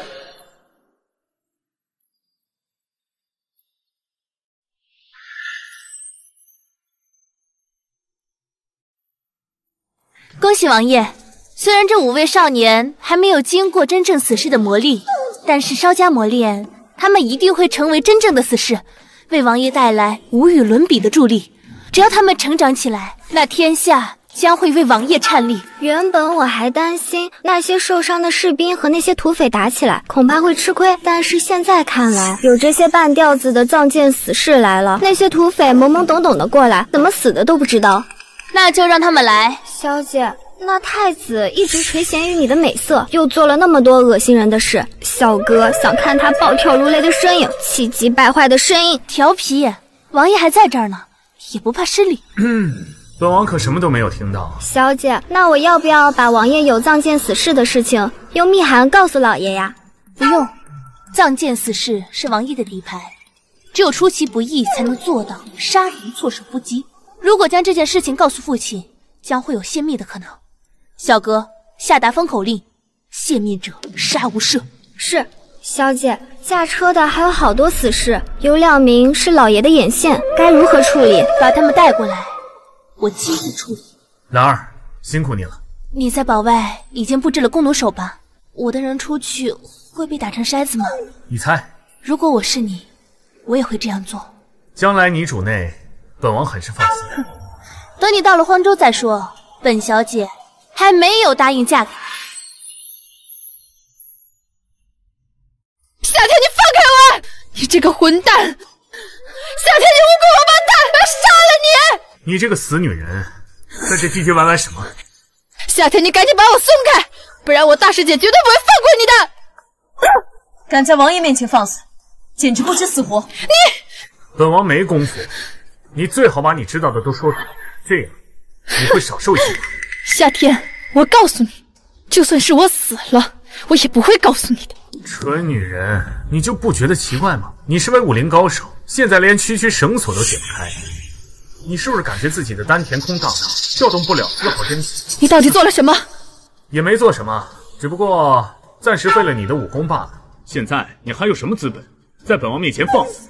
夏天，我听雪楼不会放过你，你休想活着到达荒州。那希望你一会儿嘴能像现在这样硬。段义，进来。参见主人。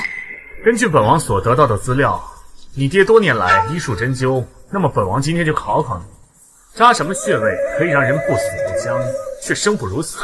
夏天，你这个疯子！夏天，你这个疯子！启禀主人，人体一共有穴位720余处，36处死穴。这36处死穴，只要刺激得当，都不会让人死亡，但却会给人带来极大的痛苦。你倒是记得很清楚，那么现在就动手吧。不过下针的时候一定要慢，让我们2圣使者好好享受。是，主人。夏天，你要敢动我，我大师姐定会灭你满门。那本王就堵着他。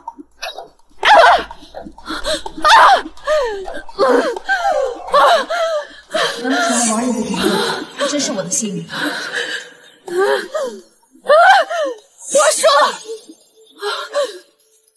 我说，还真是个贱骨头，早些说不就完事儿了？太子殿下命我听雪楼全力诛杀你，听雪楼大圣时也会出手。他是天底下罕见的宗师高手，他若出手，必死无疑。好，既然太子殿下那么不想让我到达荒州，那本王就要让他看，本王不仅能够到达荒州，还能够亲手将他拽下太子之位。传我命令，即刻前往皇府。是，主人。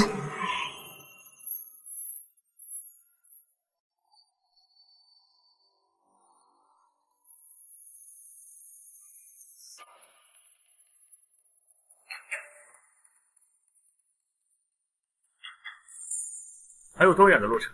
回王爷，顺利的话，半个月抵达。啊，我们还要在路上遭这么久的罪啊！王爷，不好了，2圣使他跑了。什么？跑了？你们是怎么看着的？无妨，跑了就跑，不放出鱼饵，怎么钓大鱼？难道王爷是有意为之？说，怎么会发生武道杀手被伤兵反杀的事？说好的万无一失呢？大圣使，如果不能给本宫一个交代，本宫就在这儿扒光了你。太子殿下息怒，昨夜的袭杀布置仓促，所以这才失败。现在我已经在荒州王的必经之路布下了天罗地网，这一次他在劫难逃。若你还是失败呢？如果失败，我就将身子交给太子。这一次我们一定能赢，相信我。好，这是你说的，本宫记下。王爷，你轻点，我疼死了。本王越轻一点，你就越多疼一个小时。那就辛苦王爷多用力了。王爷的手可有力了，你就大声叫吧，没人笑话你。我就喜欢叫，怎么了，督府？你们也教我？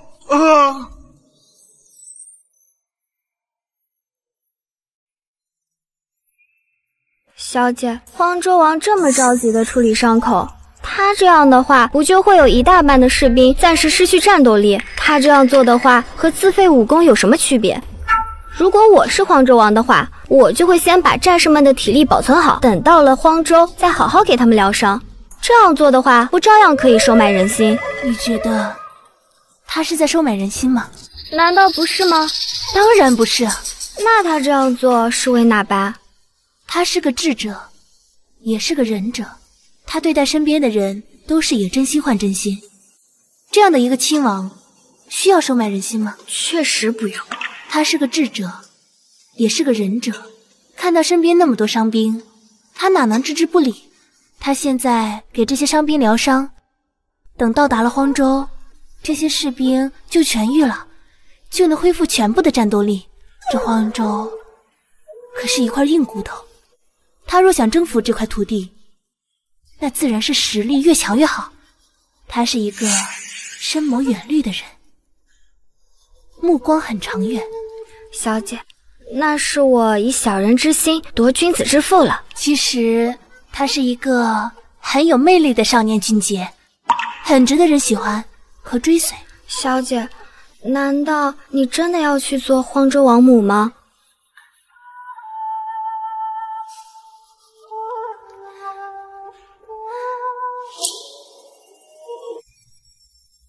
王爷，官道两侧还有后面都有不同路数的探子。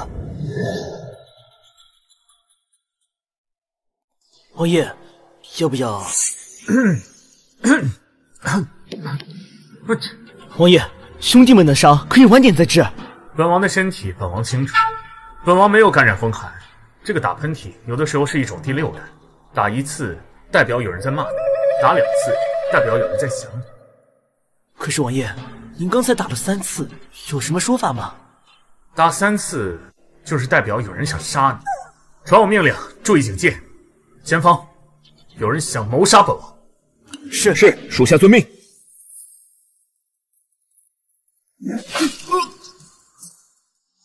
我们是皇城司的人，若你敢杀我们，就算跑到天涯海角，也会被诛杀。皇城司还吓不到我，除非是庙里的那些老鬼，我还能畏惧3分。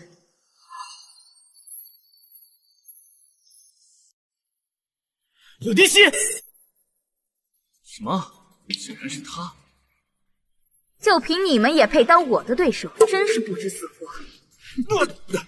荒州王，前方杀机重重，你自求多福。哼，有意思的小孩，你车队周围的探子我已帮你清除，再会。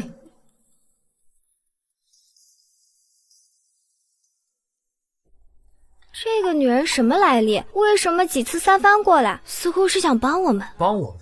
她为什么要帮我们？并且从来不愿意表明身份。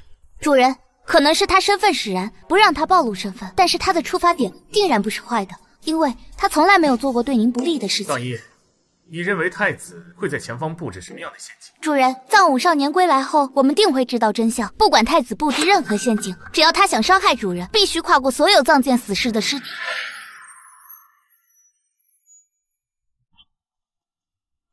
主人，50里外有一座2龙山，山上有一伙积年老匪，这些人手上沾满了鲜血，无恶不作。他们刚刚抢劫了一伙富商，带走了一位绝美女子。主人，这是一个陷阱，我们要跳吗？本王想跳下去试试看。那就跳。上一，我们这一路梯田行道，杀恶匪救人，除了达到练兵和筹集物资的目标外，还有什么效果？主人，可以让我荒州王府杀匪济民，惩奸除恶的正义之名传遍天下。若主人志在天下，那我们便行遍天下，让天下人归心。好一个让天下人归心，这是半大孩子能说出来的话吗？好，本王今日便马踏天下，看看这世上到底有多少的不公。启禀王爷，前方山贼正打劫一伙富商，强抢民女。OK， 遇到这种事情，我们应该怎么做？那我们绕路走。滚！本王命你即刻带人出兵杀恶匪，英雄就义，末将得令。兄弟们，打劫！导师，把男的都给我杀了，女的给我留下，一个不留。兄弟们，上！黄州王驾到，前方何人？留下你们的钱财和美女，让我和二龙山的好汉们平分，否则杀无赦。这来的是什么人呢？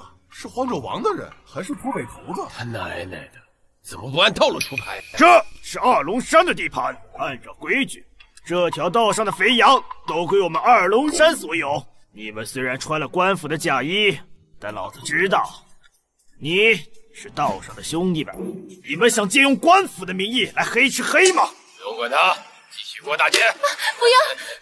你们这帮畜生！你就别侦查了，跟大王上山去，好好做你的丫髯夫人。大王会让你享受女人的极致快乐的。还我的女儿！别！兄弟们，这帮人不用管他们了。这劫打完了，带上小娘子，咱们回山快活去。走！龙山什么都缺，就是不缺雄壮的男人。走！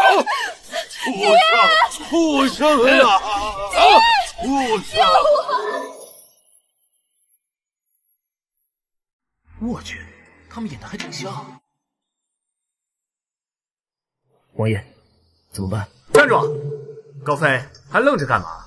赶紧杀恶匪，救小娘子，不然他们的戏不就白演了吗？得嘞，兄弟们，杀恶匪，救小娘子，杀！英雄救我！交出小娘子，否则踏平你们的二龙山，杀光你们所有人！这黄州王找的一群什么人啊？怎么比我们还土匪啊？走，快走！走，兄弟们快走！快撤，兄弟们！杀！快杀！快走！快撤！王爷，你就让高飞这么过去了，不怕调虎离山吗？早就跟你说了，多读点书，这叫将计就计。夏天，小姐，你看他。你们敢来，我让你们有来无回！兄弟们，杀了他们！我去，什么情况？王爷没告诉我们啊！无论如何，我们都必须杀出去。大当家的，这黄州王果然是看不了人间疾苦啊，还想英雄救美，结果就傻乎乎的带着一群老兵给进来了。听说那个荒州王今年才16岁，还是一只童子鸡呢。老大，如果能活捉，先让妹子破了他的身子，然后再杀了交差。妹子这辈子睡过不少男人，还没睡过王爷呢。妹子恐怕不行，东宫那位等着黄州王的脑袋呢，所以你没时间睡他了。黄州王今天必须死，绝对不能出现意外。好吧，那就杀了。兄弟们，给我列阵！这帮老弱残兵一个不留，还有那废物王爷，给老子把他脑袋砍下来，送到东宫给太子殿下当尿壶。就凭你们这群狗东西，也想杀王爷？你们配吗？我高飞今天定杀你！姓高的，你现在要是带着人弃械投降，老子可以让你死得痛快点，要不然老子让你求生不得，求死不能。放你娘的屁！废话少说，来吧！既然如此，那老子现在就送你们上路。兄弟们，王爷有令，杀光土匪，一个不留！兄弟们，给我射死他们！结阵杀！杀！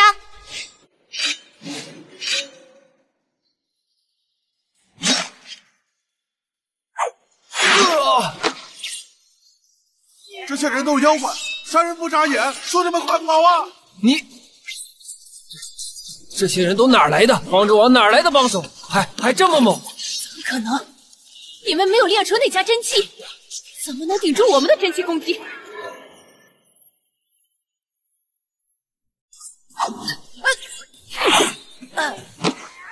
不愧是王爷啊，竟然让藏医做了骑兵！兄弟们，上！狗东西，给老子死！这个让我来。呀！有埋伏，快撤！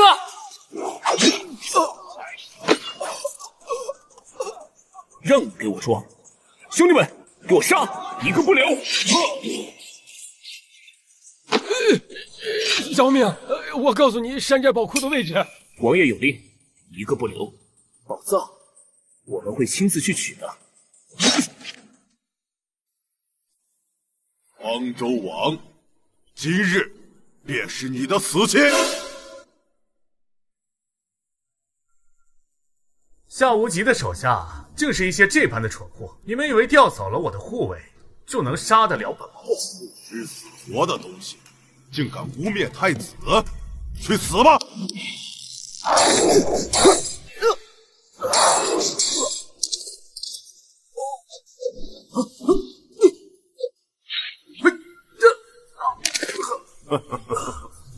还杀不死你了，看看你现在还不是照样是条死狗？小姐，黄州王的马车被射成筛子了，他不会被射死了吧？这该怎么办呀？王爷不会那么容易就死的，你还是先保护好你家小姐我吧。小姐，他们都浑身是血了，怎么会没事啊？放心吧，他不会有事的。你怎么知道他没事？我就是知道。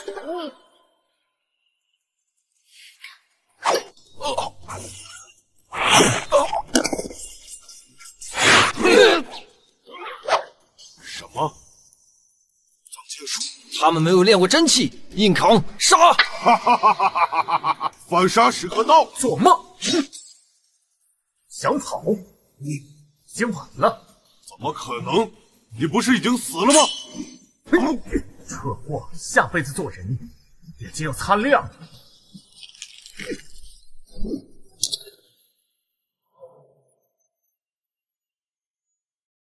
主人，第一个陷阱果然不出你所料，敌人会在此设防。现在已经被我们毫无伤亡的突破了。密林里，我们对山匪的追杀即将结束，是否进行您定制的下一个计划？必须按计划执行。是，主人。主人神机妙算，藏医钦佩不已。前方肯定还有敌人的陷阱，我们还要继续战斗。在此之前，我们先去缴了二龙山的匪债，看看里面究竟藏着什么。王爷可否受伤？兰儿，不用担心，本王丝毫无伤。王爷没事就好。兰儿，本王现在要带领军队前去剿灭二龙山的匪寨，你先率领车队去前方的驿站与我会合。还有，这是我们前往大荒的路线，你先看看，若有不妥告诉我。好，我定不会让王爷失望。这个男人开始信任我了吗？不过这个地图很可能有问题，这也是对我的考验。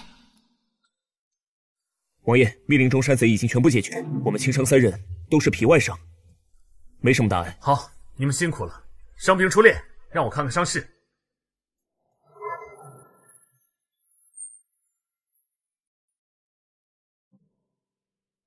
藏医，你这裹外伤的手法是学自本王的吧？是的，主人。像你们一家弟子是如何处理这种外伤的？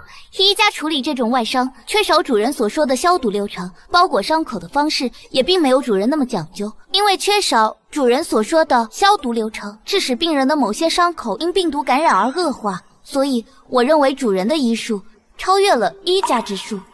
藏医，你很有眼光，是否愿意学习本王的医术？愿意，藏医愿意。好，从今天起，你就不用叫本王主人了，以后便叫我师傅了。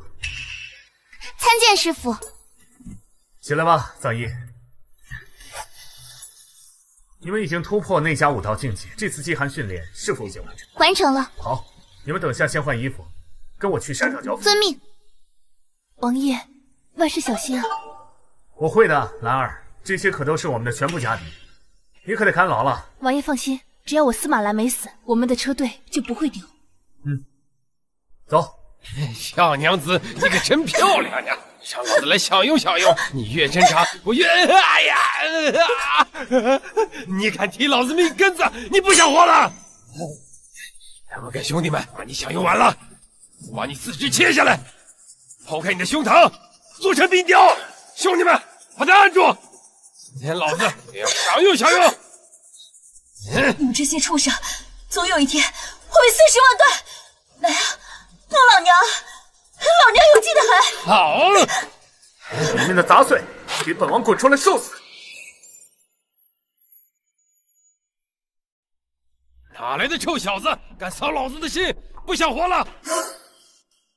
本王现在给你个机会，若是你现在立刻下跪自杀，那我便给你全尸。哟，让我自杀，还给我留全尸，笑死了！你也配！兄弟们，咱们今天不仅有女子让路，还有着知道天高地厚的哪家的王爷送上门来自杀。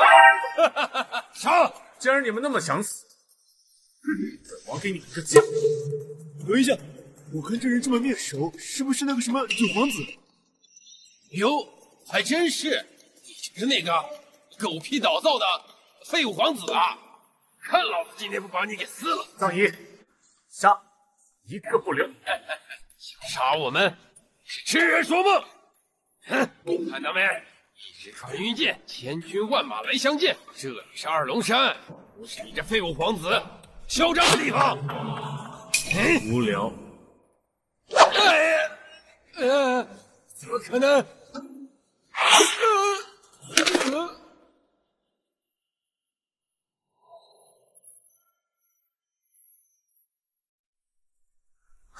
王爷，这些都是人骨，其中更是还有不足半月的小孩人骨。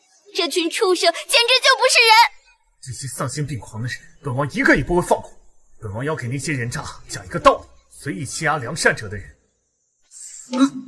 老天无道，不诛杀他，本王便诛杀他。今日我就是来替天行道。你是何人？为何会出现在这里？回荒州王，我叫叶金莲，是已故青州总督叶凡之女。你的父亲身为青州总督，竟然有人敢对他下手！后禀王爷，在二龙山不远处有一个匪寨，名叫猛虎寨。当我们路过时，被那里的恶匪劫杀，只剩下我苟且偷生。竟然敢劫杀一州总督，那些土匪简直胆大包天！你们一家回京，难道身边就没有亲军跟随吗？没有，父亲接到圣旨后，只带了几名随从回京。那里的恶匪胆大包天，竟然敢袭击我们的车队，肆意杀戮。如果不是他们荒淫无度，我早就是一具尸体了。那你是怎么逃离猛虎山寨的？那一天，他们也是曝光了我，正要侵犯我。这时，一名紫衣女子出现，杀光了他们，救了我。你说的紫衣女子，是不是长得很是漂亮，而且脾气不是很好？王爷，你怎么知道？你见过她？对。那你怎么又被二龙山的恶匪抓过来？我从猛虎山下来，又冷又饿，走到二龙山下，被2名匪徒抓到这里。他们再次曝光了我，想要我的身子。这倒霉孩子与恶匪可真是有缘。王爷，你说天下的男人是不是都好色？叶小姐，我只能跟你说，是你遇到的匪徒都好色。如果不是王爷及时赶到，这一次我一定先受辱，再被做成冰尸。金莲多谢王爷救命之恩。叶小姐，快快请起，我只是路过这里剿匪，救你纯属是意外，不必行此大礼。王爷，你刚刚在木屋外说，要为天下善良的人和这天下的恶徒讲一个道理。是的，本王前往大荒州的封地上，会一一拜访各大匪寨，将我的道理讲明白，惩恶扬善，替天行道。王爷，金莲现已家破人亡，只单身一人，愿追随王爷一路去大荒州，帮王爷与恶匪讲道理。不行，你是朝廷2品官员之女，即便你的父亲遇害，你也依旧是朝廷贵女，在帝都还有家族可以依靠。若随意跟我离开，朝廷上下肯定会认为我拐带你私奔了，对你对我都不是一件好事。王爷，真的不行吗？不可以，叶小姐，本王还要去二龙山上剿匪，那就请姑娘自行下山了。王爷，如果你不带我去大荒州，我就在帝都做你的人。叶小姐，请自重，我主人岂是你能高攀之人？王爷，人人都想要我的身子，就算回到帝都，那群人更是吃人不吐骨头的魔鬼，我的处境只会变得更难。王爷救我，金莲无以为报，只有将这清白的身子给王爷，请王爷怜惜。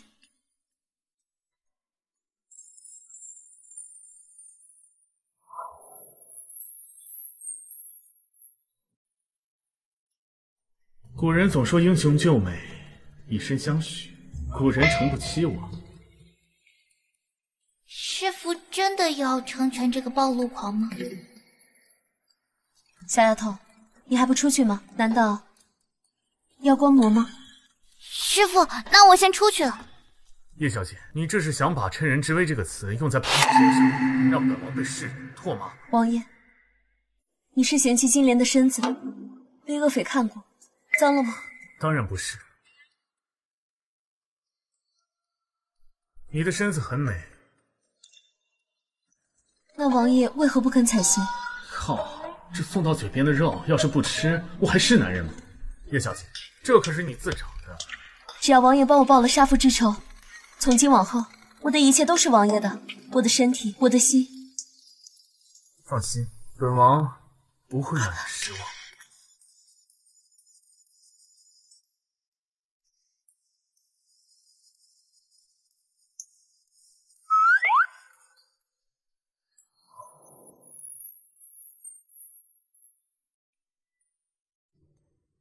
王爷，从今以后，我愿意留在帝都，为王爷耳目，请王爷成全。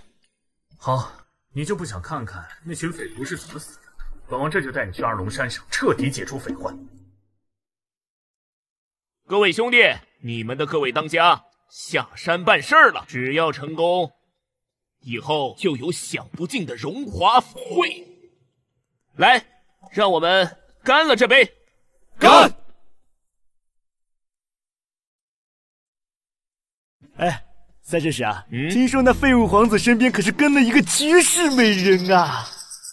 哎，对对对，听说好像是那个天下美女排行榜排第3的，叫司马兰，那家伙长得那叫一个国色天香，倾国倾城，听说看一眼就能醉人。这样的美人，她的腿我都可以玩上半年了。说什么呢？这样的美人，要是我能玩，我一个晚上能玩到10次。美人嘛，就是拿来玩弄的，越美的人越好玩。想玩本王的王妃，这群躲在阴暗里的爬虫也配。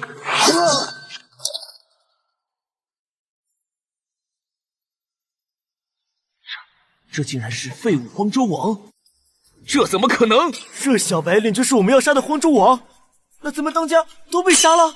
兄弟们，杀了他为当家的报仇！看似这个小白脸王爷，杀了他，天下第3的美人就是我们的了。兄弟们，干死他！安静！都给我闭嘴！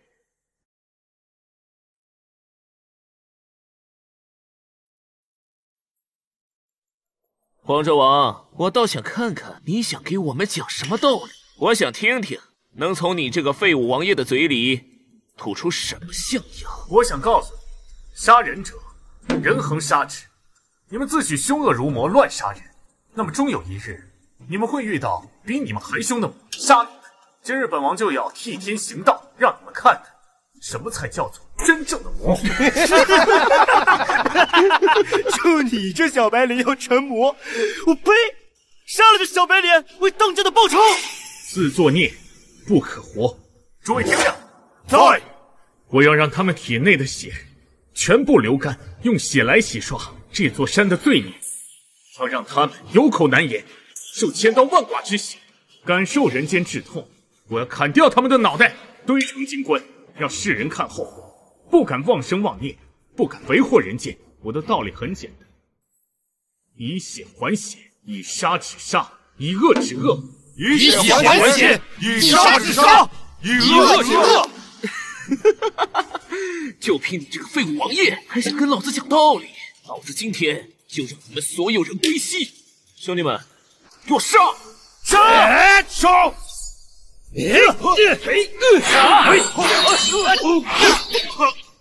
九皇子，很快我就会送你上路了。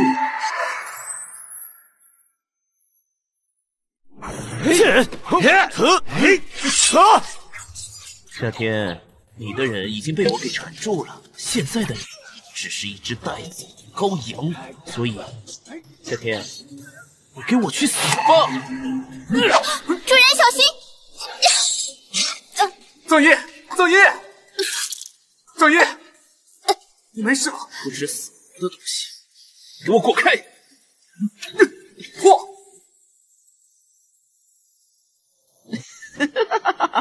夏天，你是在给老子挠痒痒吗？放心，我会把你身上的骨头一根根的拆下，让你的死也格外精彩，这样才符合你荒州王的身。3、2、1。混蛋，你对我做了什么？为什么我感觉我的真气在快速的流失？做了什么？我只不过是废了你的丹田而已。这怎么可能？不，这不可能！夏天，我要杀了你！杀我？你看看你现在站不站得起来，真是可笑。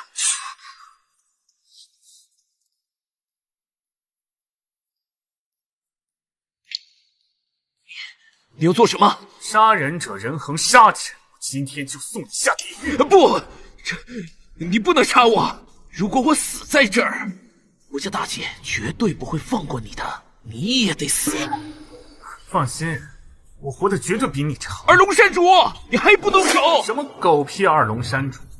我这就送你走。小天，你敢杀太子的人，今天就是你这个废物的死期！夏天，你看到了吗？二龙山主都已经来了，我劝你还是早点放。抱歉，不想被人威胁。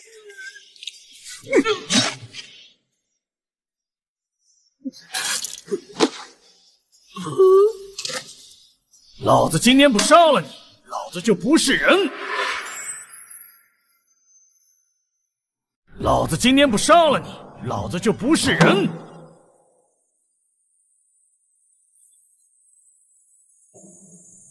王爷，关门！王爷，传闻你痴痴傻傻，只是个喜欢读书的呆子。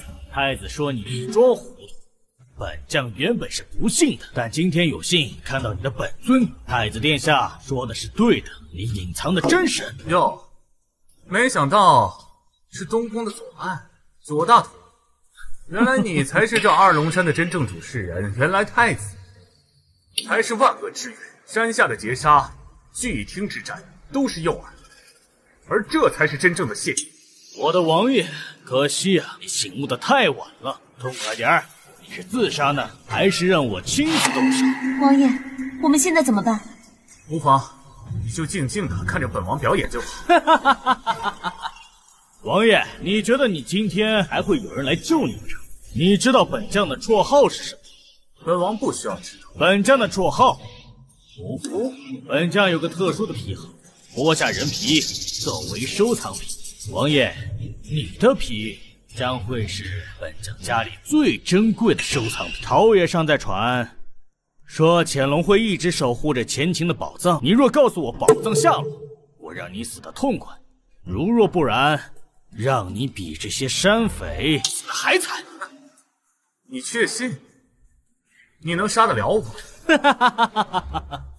我的王爷，看看你的手下，战力全无。司马兰正在山下全心守护着你的家底，你觉得还会有人来救你吗？你死定了！回答我的问题，宝藏在哪儿？前秦皇室还留有宝藏。好啊，接着装。你的母妃是前秦的大公主，她掌握着前秦所有的资源，包括宝藏。这些宝藏里面充满了稀世珍宝，谁要得到了它，谁就能称霸天下。若是真有这宝藏，我何必去荒州？当这可笑的荒州王，真是可笑至极。到了这个时候，你还是不说是吧？你知道为什么当今的圣上入宫没有杀你的母妃？为什么？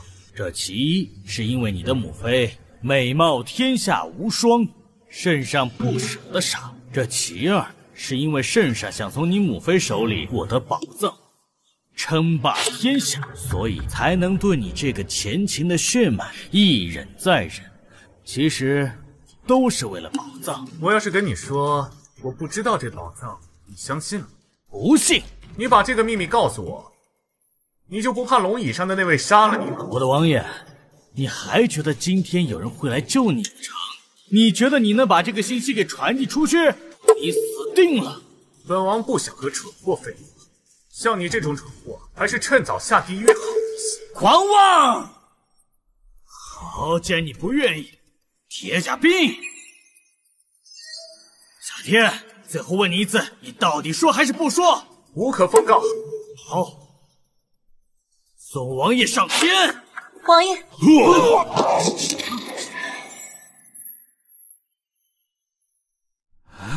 什么？敌兵来犯，全体戒备！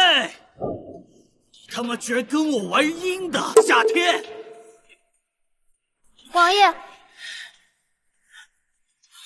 王爷，按照您的安排，门外的内奸已经全部清除。这个左统领安排在门外的岗哨和探监已经全部清除完毕。不可能！就算你不是痴傻，也不可能知道我的计划。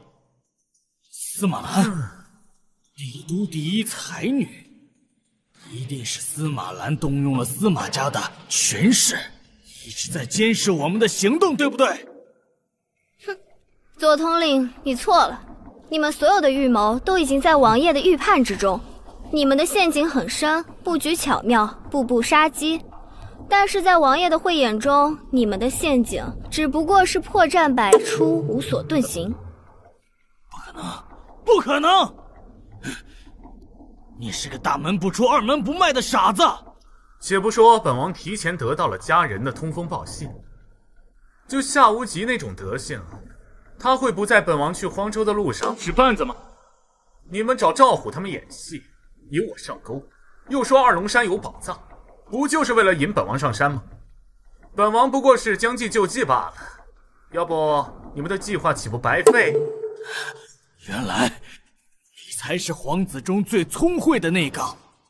天哪，太子要有他一半的谋略，我就不至于这么狼狈啊！王爷，从今天起，我就拜在您的门下，求您收留我吧。左大统领，你刚刚不还说想要扒了本王的皮，作为你最珍贵的收藏吗？王爷，你就当小人刚才说的话是放屁，只要你饶小人不死，从今天起，小人帮您剥下敌人的皮。好一个能屈能伸的左岸！王爷，那您这是收下小人了？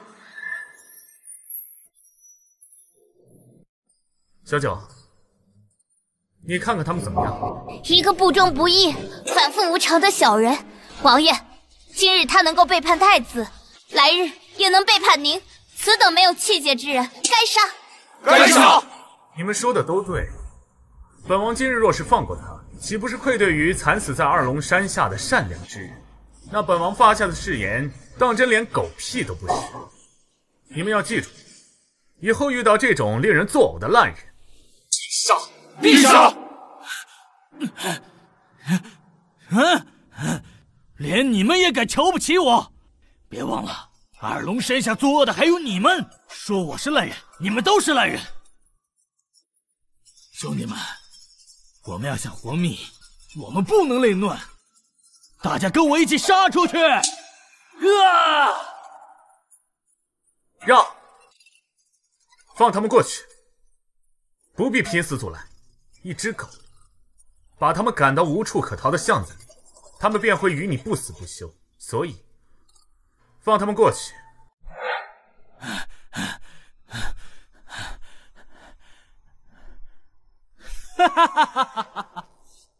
兄弟们，冲下山丘，我们就能活命。那个废物王爷不敢跟我们拼命。嘿，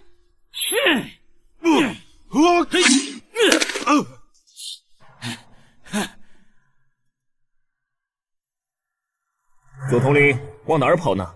我们在这等你呢。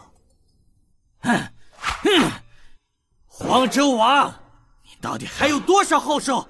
你亮出来呀，亮出来呀！投降都不行吗？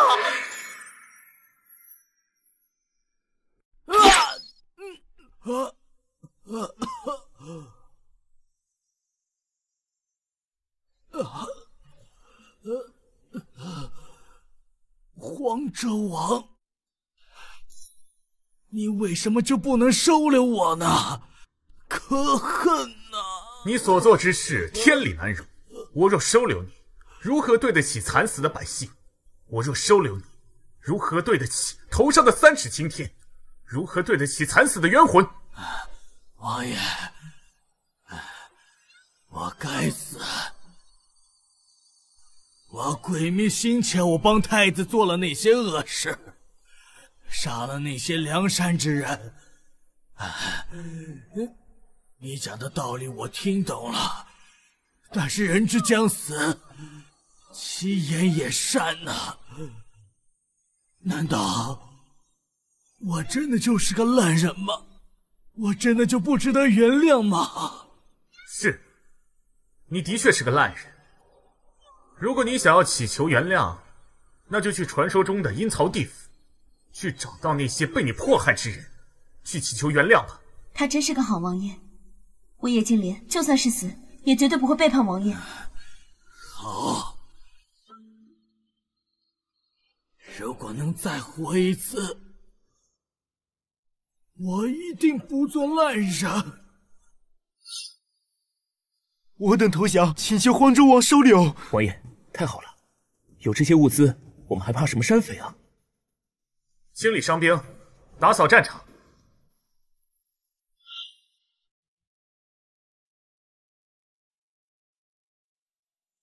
来人，收拾一下。王爷，这土匪的宝藏在哪？我们可是很期待呀。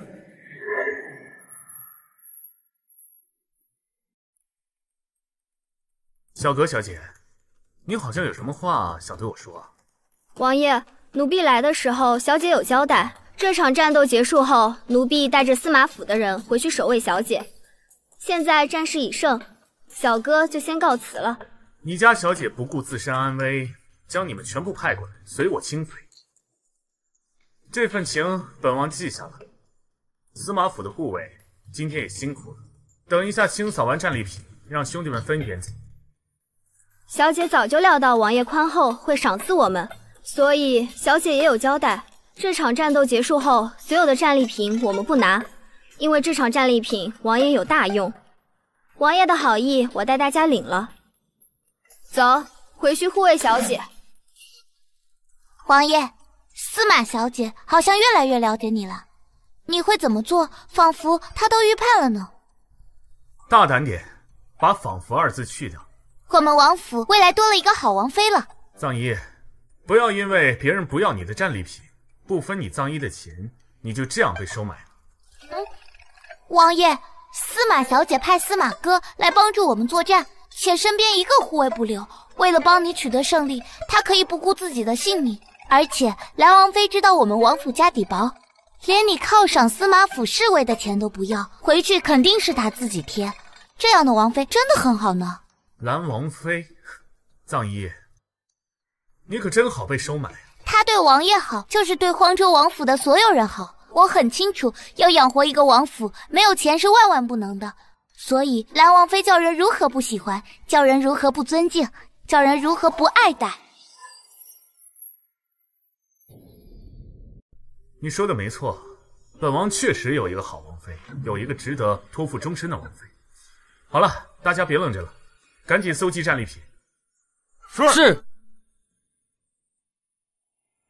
根据几个土匪临死之言，说二龙山的宝库就在这地底下，有一个地道通往地洞。我们已经带人找到了。好，藏一，带几个人随我入洞。是。师傅，看来这下面是一个天然溶洞，二龙山的恶匪只是从上面打了一个洞连接下来而已，这里很有可能就是机关。加快速度。师傅，前面会不会又是陷阱？说不定。师傅，我听那些野史中常讲，有些妖女就喜欢躲在洞中装可怜，引男人来救，最后吃掉了那些好色男人的心。师傅，你说这世间是不是真的有妖怪？二龙山的恶匪如此恶毒，是不是良心都被妖女吃了？藏一，你要记住，这个世界上并没有妖魔，即便是有，是那些人心中住着妖魔，将自己变成了魔鬼。那样的人比书中的魔鬼更为可怕。我记住了。救救我们！英雄，救救我们！我们好害怕呀！救命啊！救命啊！英雄，救命啊！英雄，救救我们！英雄，救救我们！求求你救救我！英雄，救救我们吧！英雄，英雄，赶快救人！还愣着干嘛？救救我们！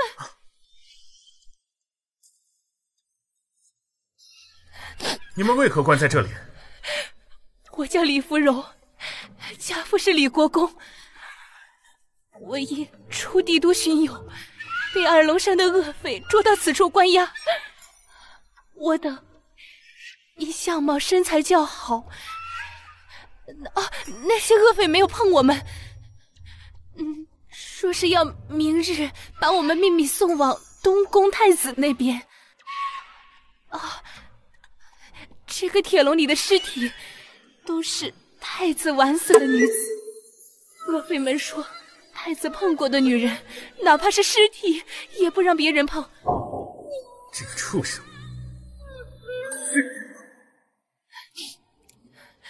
恶匪们说，我们的下场和他们也是一样的。英雄，你说，我们大夏国的太子怎么会是一个禽兽啊？你们放心，这个禽兽，我一定会杀了他。你们知道我是谁吗？正想问恩人名讳，待我们回到家中，定要为恩人立长生牌位，为恩人日日祈福。我的名字叫做好人。好人？来人，扒光土匪的衣服，给他们换上，然后蒙上眼罩，单独离开这里。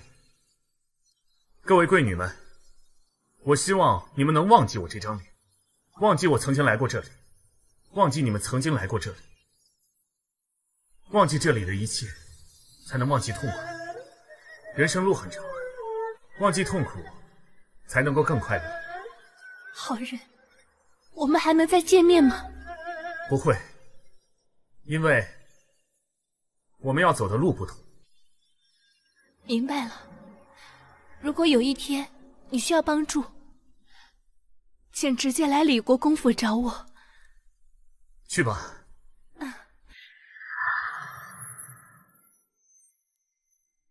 如果真的让夏无忌那个混蛋当上皇帝，天底下不知道还要遭受多少灾难。这皇位夏天争定了。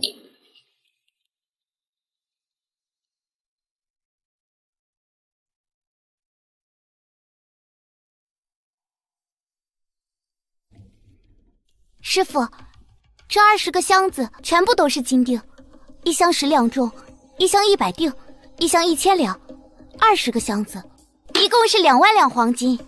这些木箱中的财宝很有可能不是二龙山匪寨的，很有可能是太子在东宫外的小金库，所以左岸出现在这里，就可以解释了。师傅，那里又发现了一个檀木箱子，打开看看。是。师傅，是无价的夜明珠呢，至少有100颗，我们发大财了。也不知道太子是从哪里搜刮到这些，但我们至少有1箱。到了荒州修好王府之后，我们就用这些明珠将整个王府点亮。这些夜明珠饿不能吃，渴不能喝，更不是什么好东西。等我们到了青州的地界，把它们拿到黑市上去卖了，换些物资回来。全部都卖了，不给王妃留一颗。这玩意儿里面藏了很多发光的物质，发出辐射会令人细胞产生变异，患上绝症。历代很多君王短命，都是因为佩戴这种东西。师傅，这里还有个很是隐秘的箱子，我觉得里面肯定有宝贝。打开看看。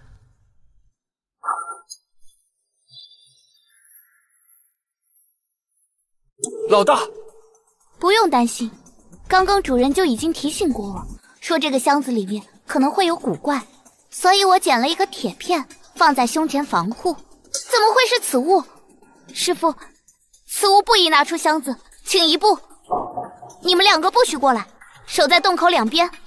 这东西放在箱子的最下面，里面究竟会有什么东西？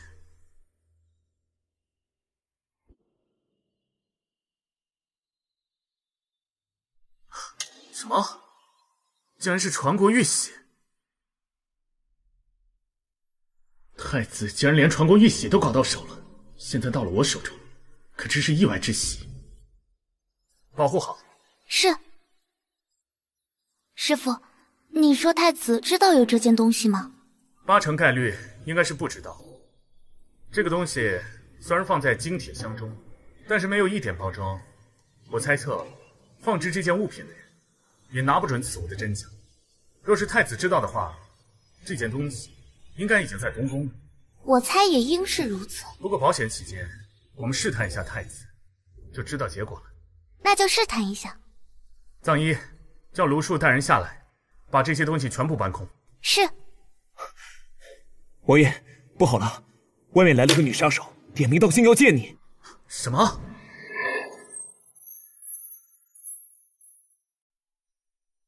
二圣使，你不想活了是吧？好不容易才逃出去，现在又敢回来，真以为我们王爷宽宏大量，不敢杀你了是吧？上次不过是大意才会被擒，这次就是来报仇雪恨的。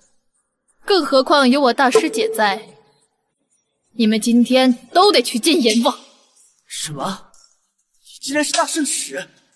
天选楼大圣使，听闻他3年之前就已经迈入宗师之境，3年之间击杀宗师强者不计其数。他竟然亲自来，既然知道我来了，还不把你们九皇子给我绑出来？难道非让我大开杀戒？我卢树管你是谁，要想杀王爷，除非从我的尸体上踏过去。找死！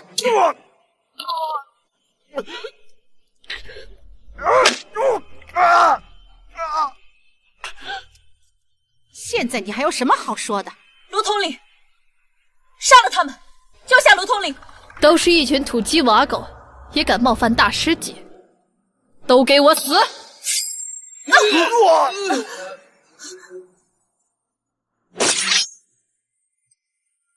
怎么可能？他怎么可能这么强？难道今天我们都要交代在这里？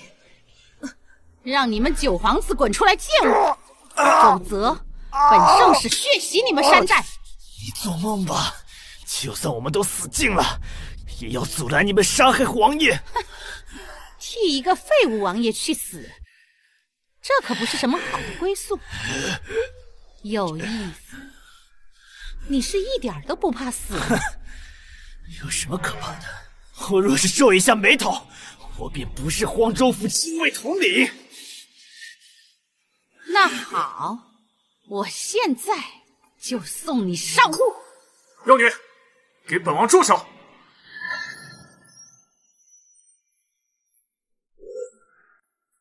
妖女，给本王住手！王爷，王爷，二圣使，本王好心放你离开，你却还敢回来，真是不知死活。我为什么不敢来？我这次来就是让你死无葬身之地的，更何况我大师姐还在，今天你必死无疑。什么？竟然是听雪楼大圣使！我管你什么大圣使，马上放了卢统领。原来王爷真人比画上要好看许多呢。我见过的男人无数，可如王爷这般好看的风流少年，我倒是头一回见。少跟我废话，赶紧放人！王爷，我有一个问题想问你，如果你的回答令我满意，我就放了我脚下的这个小将军；可如果不能，我不仅杀了他，我还杀了你，灭了你们荒州王府的接队。不要答应他，他们摆明是要害你。师父，不要！大圣使，只要你放了卢，我这个手无缚鸡之力的王便走到你跟前，要杀要毙，任你处置。王爷，不可！王爷，别过来！不值得入蜀的密剑，你不要去夺命。王爷，请你留步，否则龙叔将死不瞑目。师父，你是荒州王府的主人，你不可以为了卢统领之身冒险。若你出事，卢统领也活不了。你们都错了，卢统领的命不贱，本王的命也不比他珍贵。我们都是一个头颅，一张嘴巴，有且只有一条命，除了出身不同，其他并无不同。今日卢统领为了护送本王前往大荒州，被敌所擒。若本王眼睁睁的看着他去死，那本王这辈子都会心不安，吃不好。他能为我死，难道本王就不能为他而死吗？我荒州王府，人人为我，我就应该为人人，为你负责。今日我若不死，我荒州王府，人人为我，我为人人，何成不能够在这大荒州站稳脚跟？何成不能杀进天狼府军队啊？不为人人，人人为我。王爷说的真好，哪怕为这样的王爷去死，我也心甘情愿。王爷，且等等。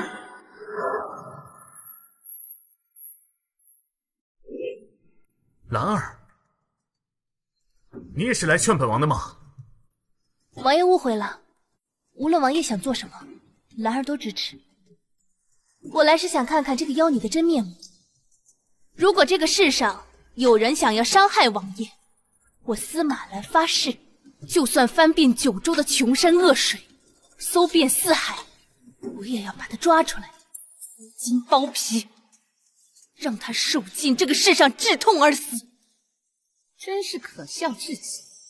我倒要看看这帝都第一才是怎么搜山捡好，怎么把我找出来的。荒州王，既然你非要用你的命来换这个小将军的命，那我可就不客气了。正好用你的命来给我的弟兄们报仇。你不是要杀我报仇吗？来啊！那你受死吧！王爷小心！大圣使姑娘，你可真无气！问题问也不问，一上来就想杀手。我们之间真有这么大的仇恨吗？找死！我们仇比海山。王爷，王爷，师父，你个混蛋！你竟然衣服里藏东西！杀！哎呀，无知！你们可知为何一流武者被称为千人敌？那是因为我一个杀你们1000个这样。毛都没整齐的起。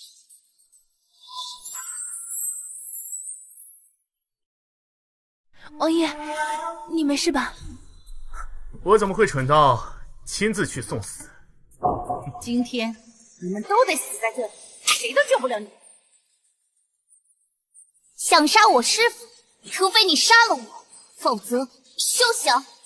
大师姐，我想亲手报仇，我要把这个王爷碎尸万段，不然难解我心头之恨。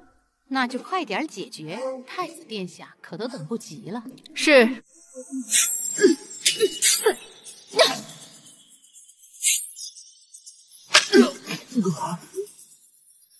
王爷小心！你们好大的胆子，敢刺杀荒州王，不要命！是。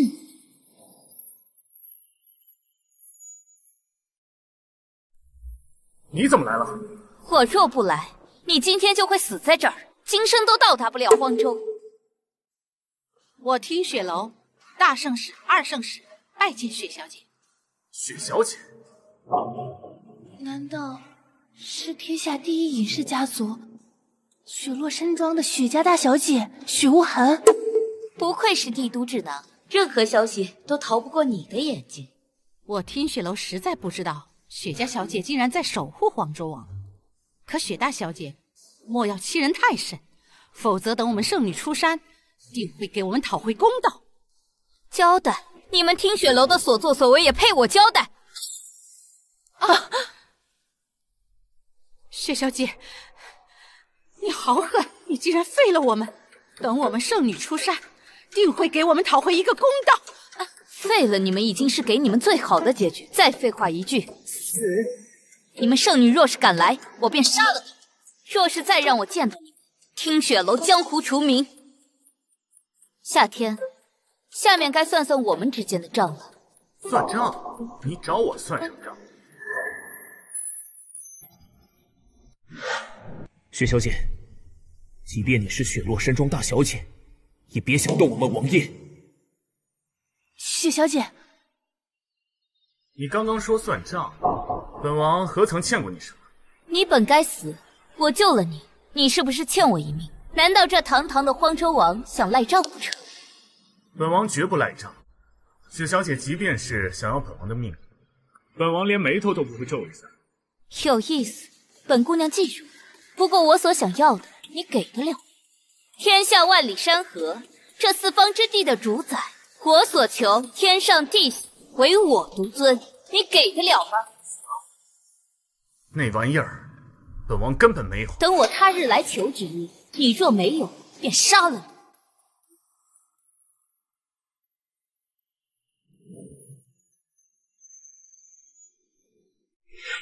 王爷，你没事吧？我没事，只是我没想到这雪家大小姐竟然会来助我。王爷，我觉得雪无痕他所需更多，我们不得不防。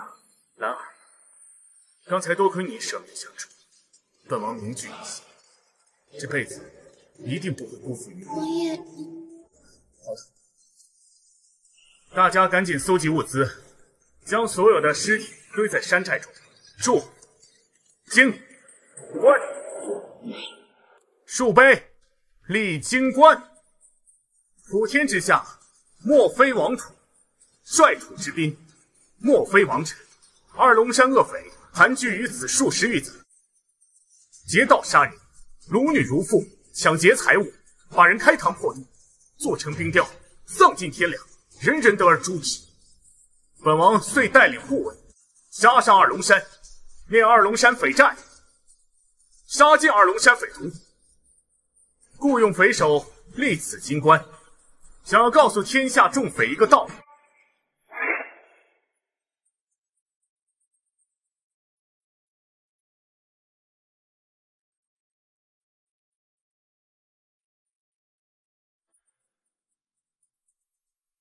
善有善报，恶有恶报，不是不报，时候未到。若尔等肆意杀害良善之人，天下之大，绝无你们容身之处。天不诛，荒州王府必诛之。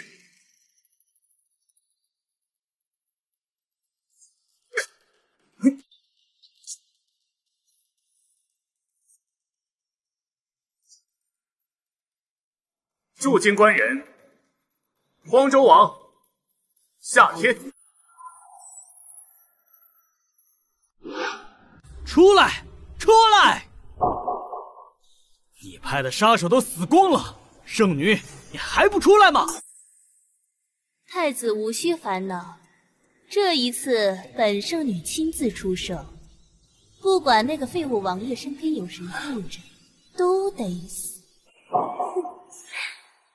本圣女的魔功还需采补一个男人之精，才能达到那个境界，所以我会先采补了他，然后让他受尽折磨而死。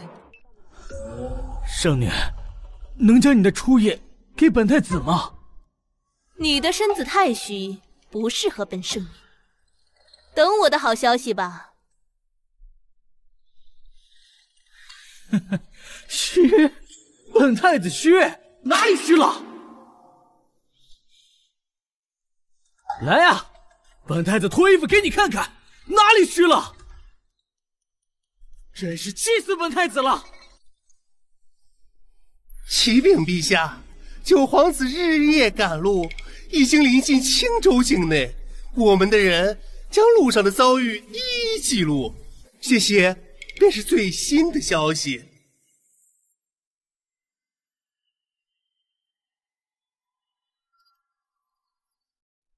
筑金棺，刻石碑，老九是在笼络人心呐。他这招数是跟谁学的呀？看来这些年他的确是在装傻。没想到此子竟然有如此心机。传令下去，一旦发现前秦的宝藏线索，此子当场诛杀，以绝后患。是。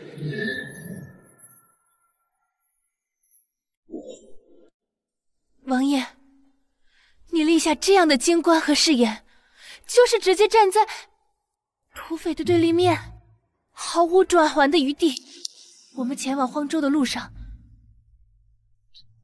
这些恶匪定会为太子所用，与我们不死不休。你这样做，值得吗？值得，因为本王见不得良善之人受人欺负，恶人却逍遥法外。就这么简单？就这么简单。王爷，你这算是杀恶立志吗？然而，你认为呢？王爷，要杀光这世间恶人，就会有无数嫉恶如仇的人士投奔王爷。今后，王爷就是一杆正义的大旗，王旗一挥，定会有无数人追随王爷杀匪。只要天下英士都在王爷旗下，那王爷的道就是王道，不可挡的大道。然而，你可真是蕙质兰心呢。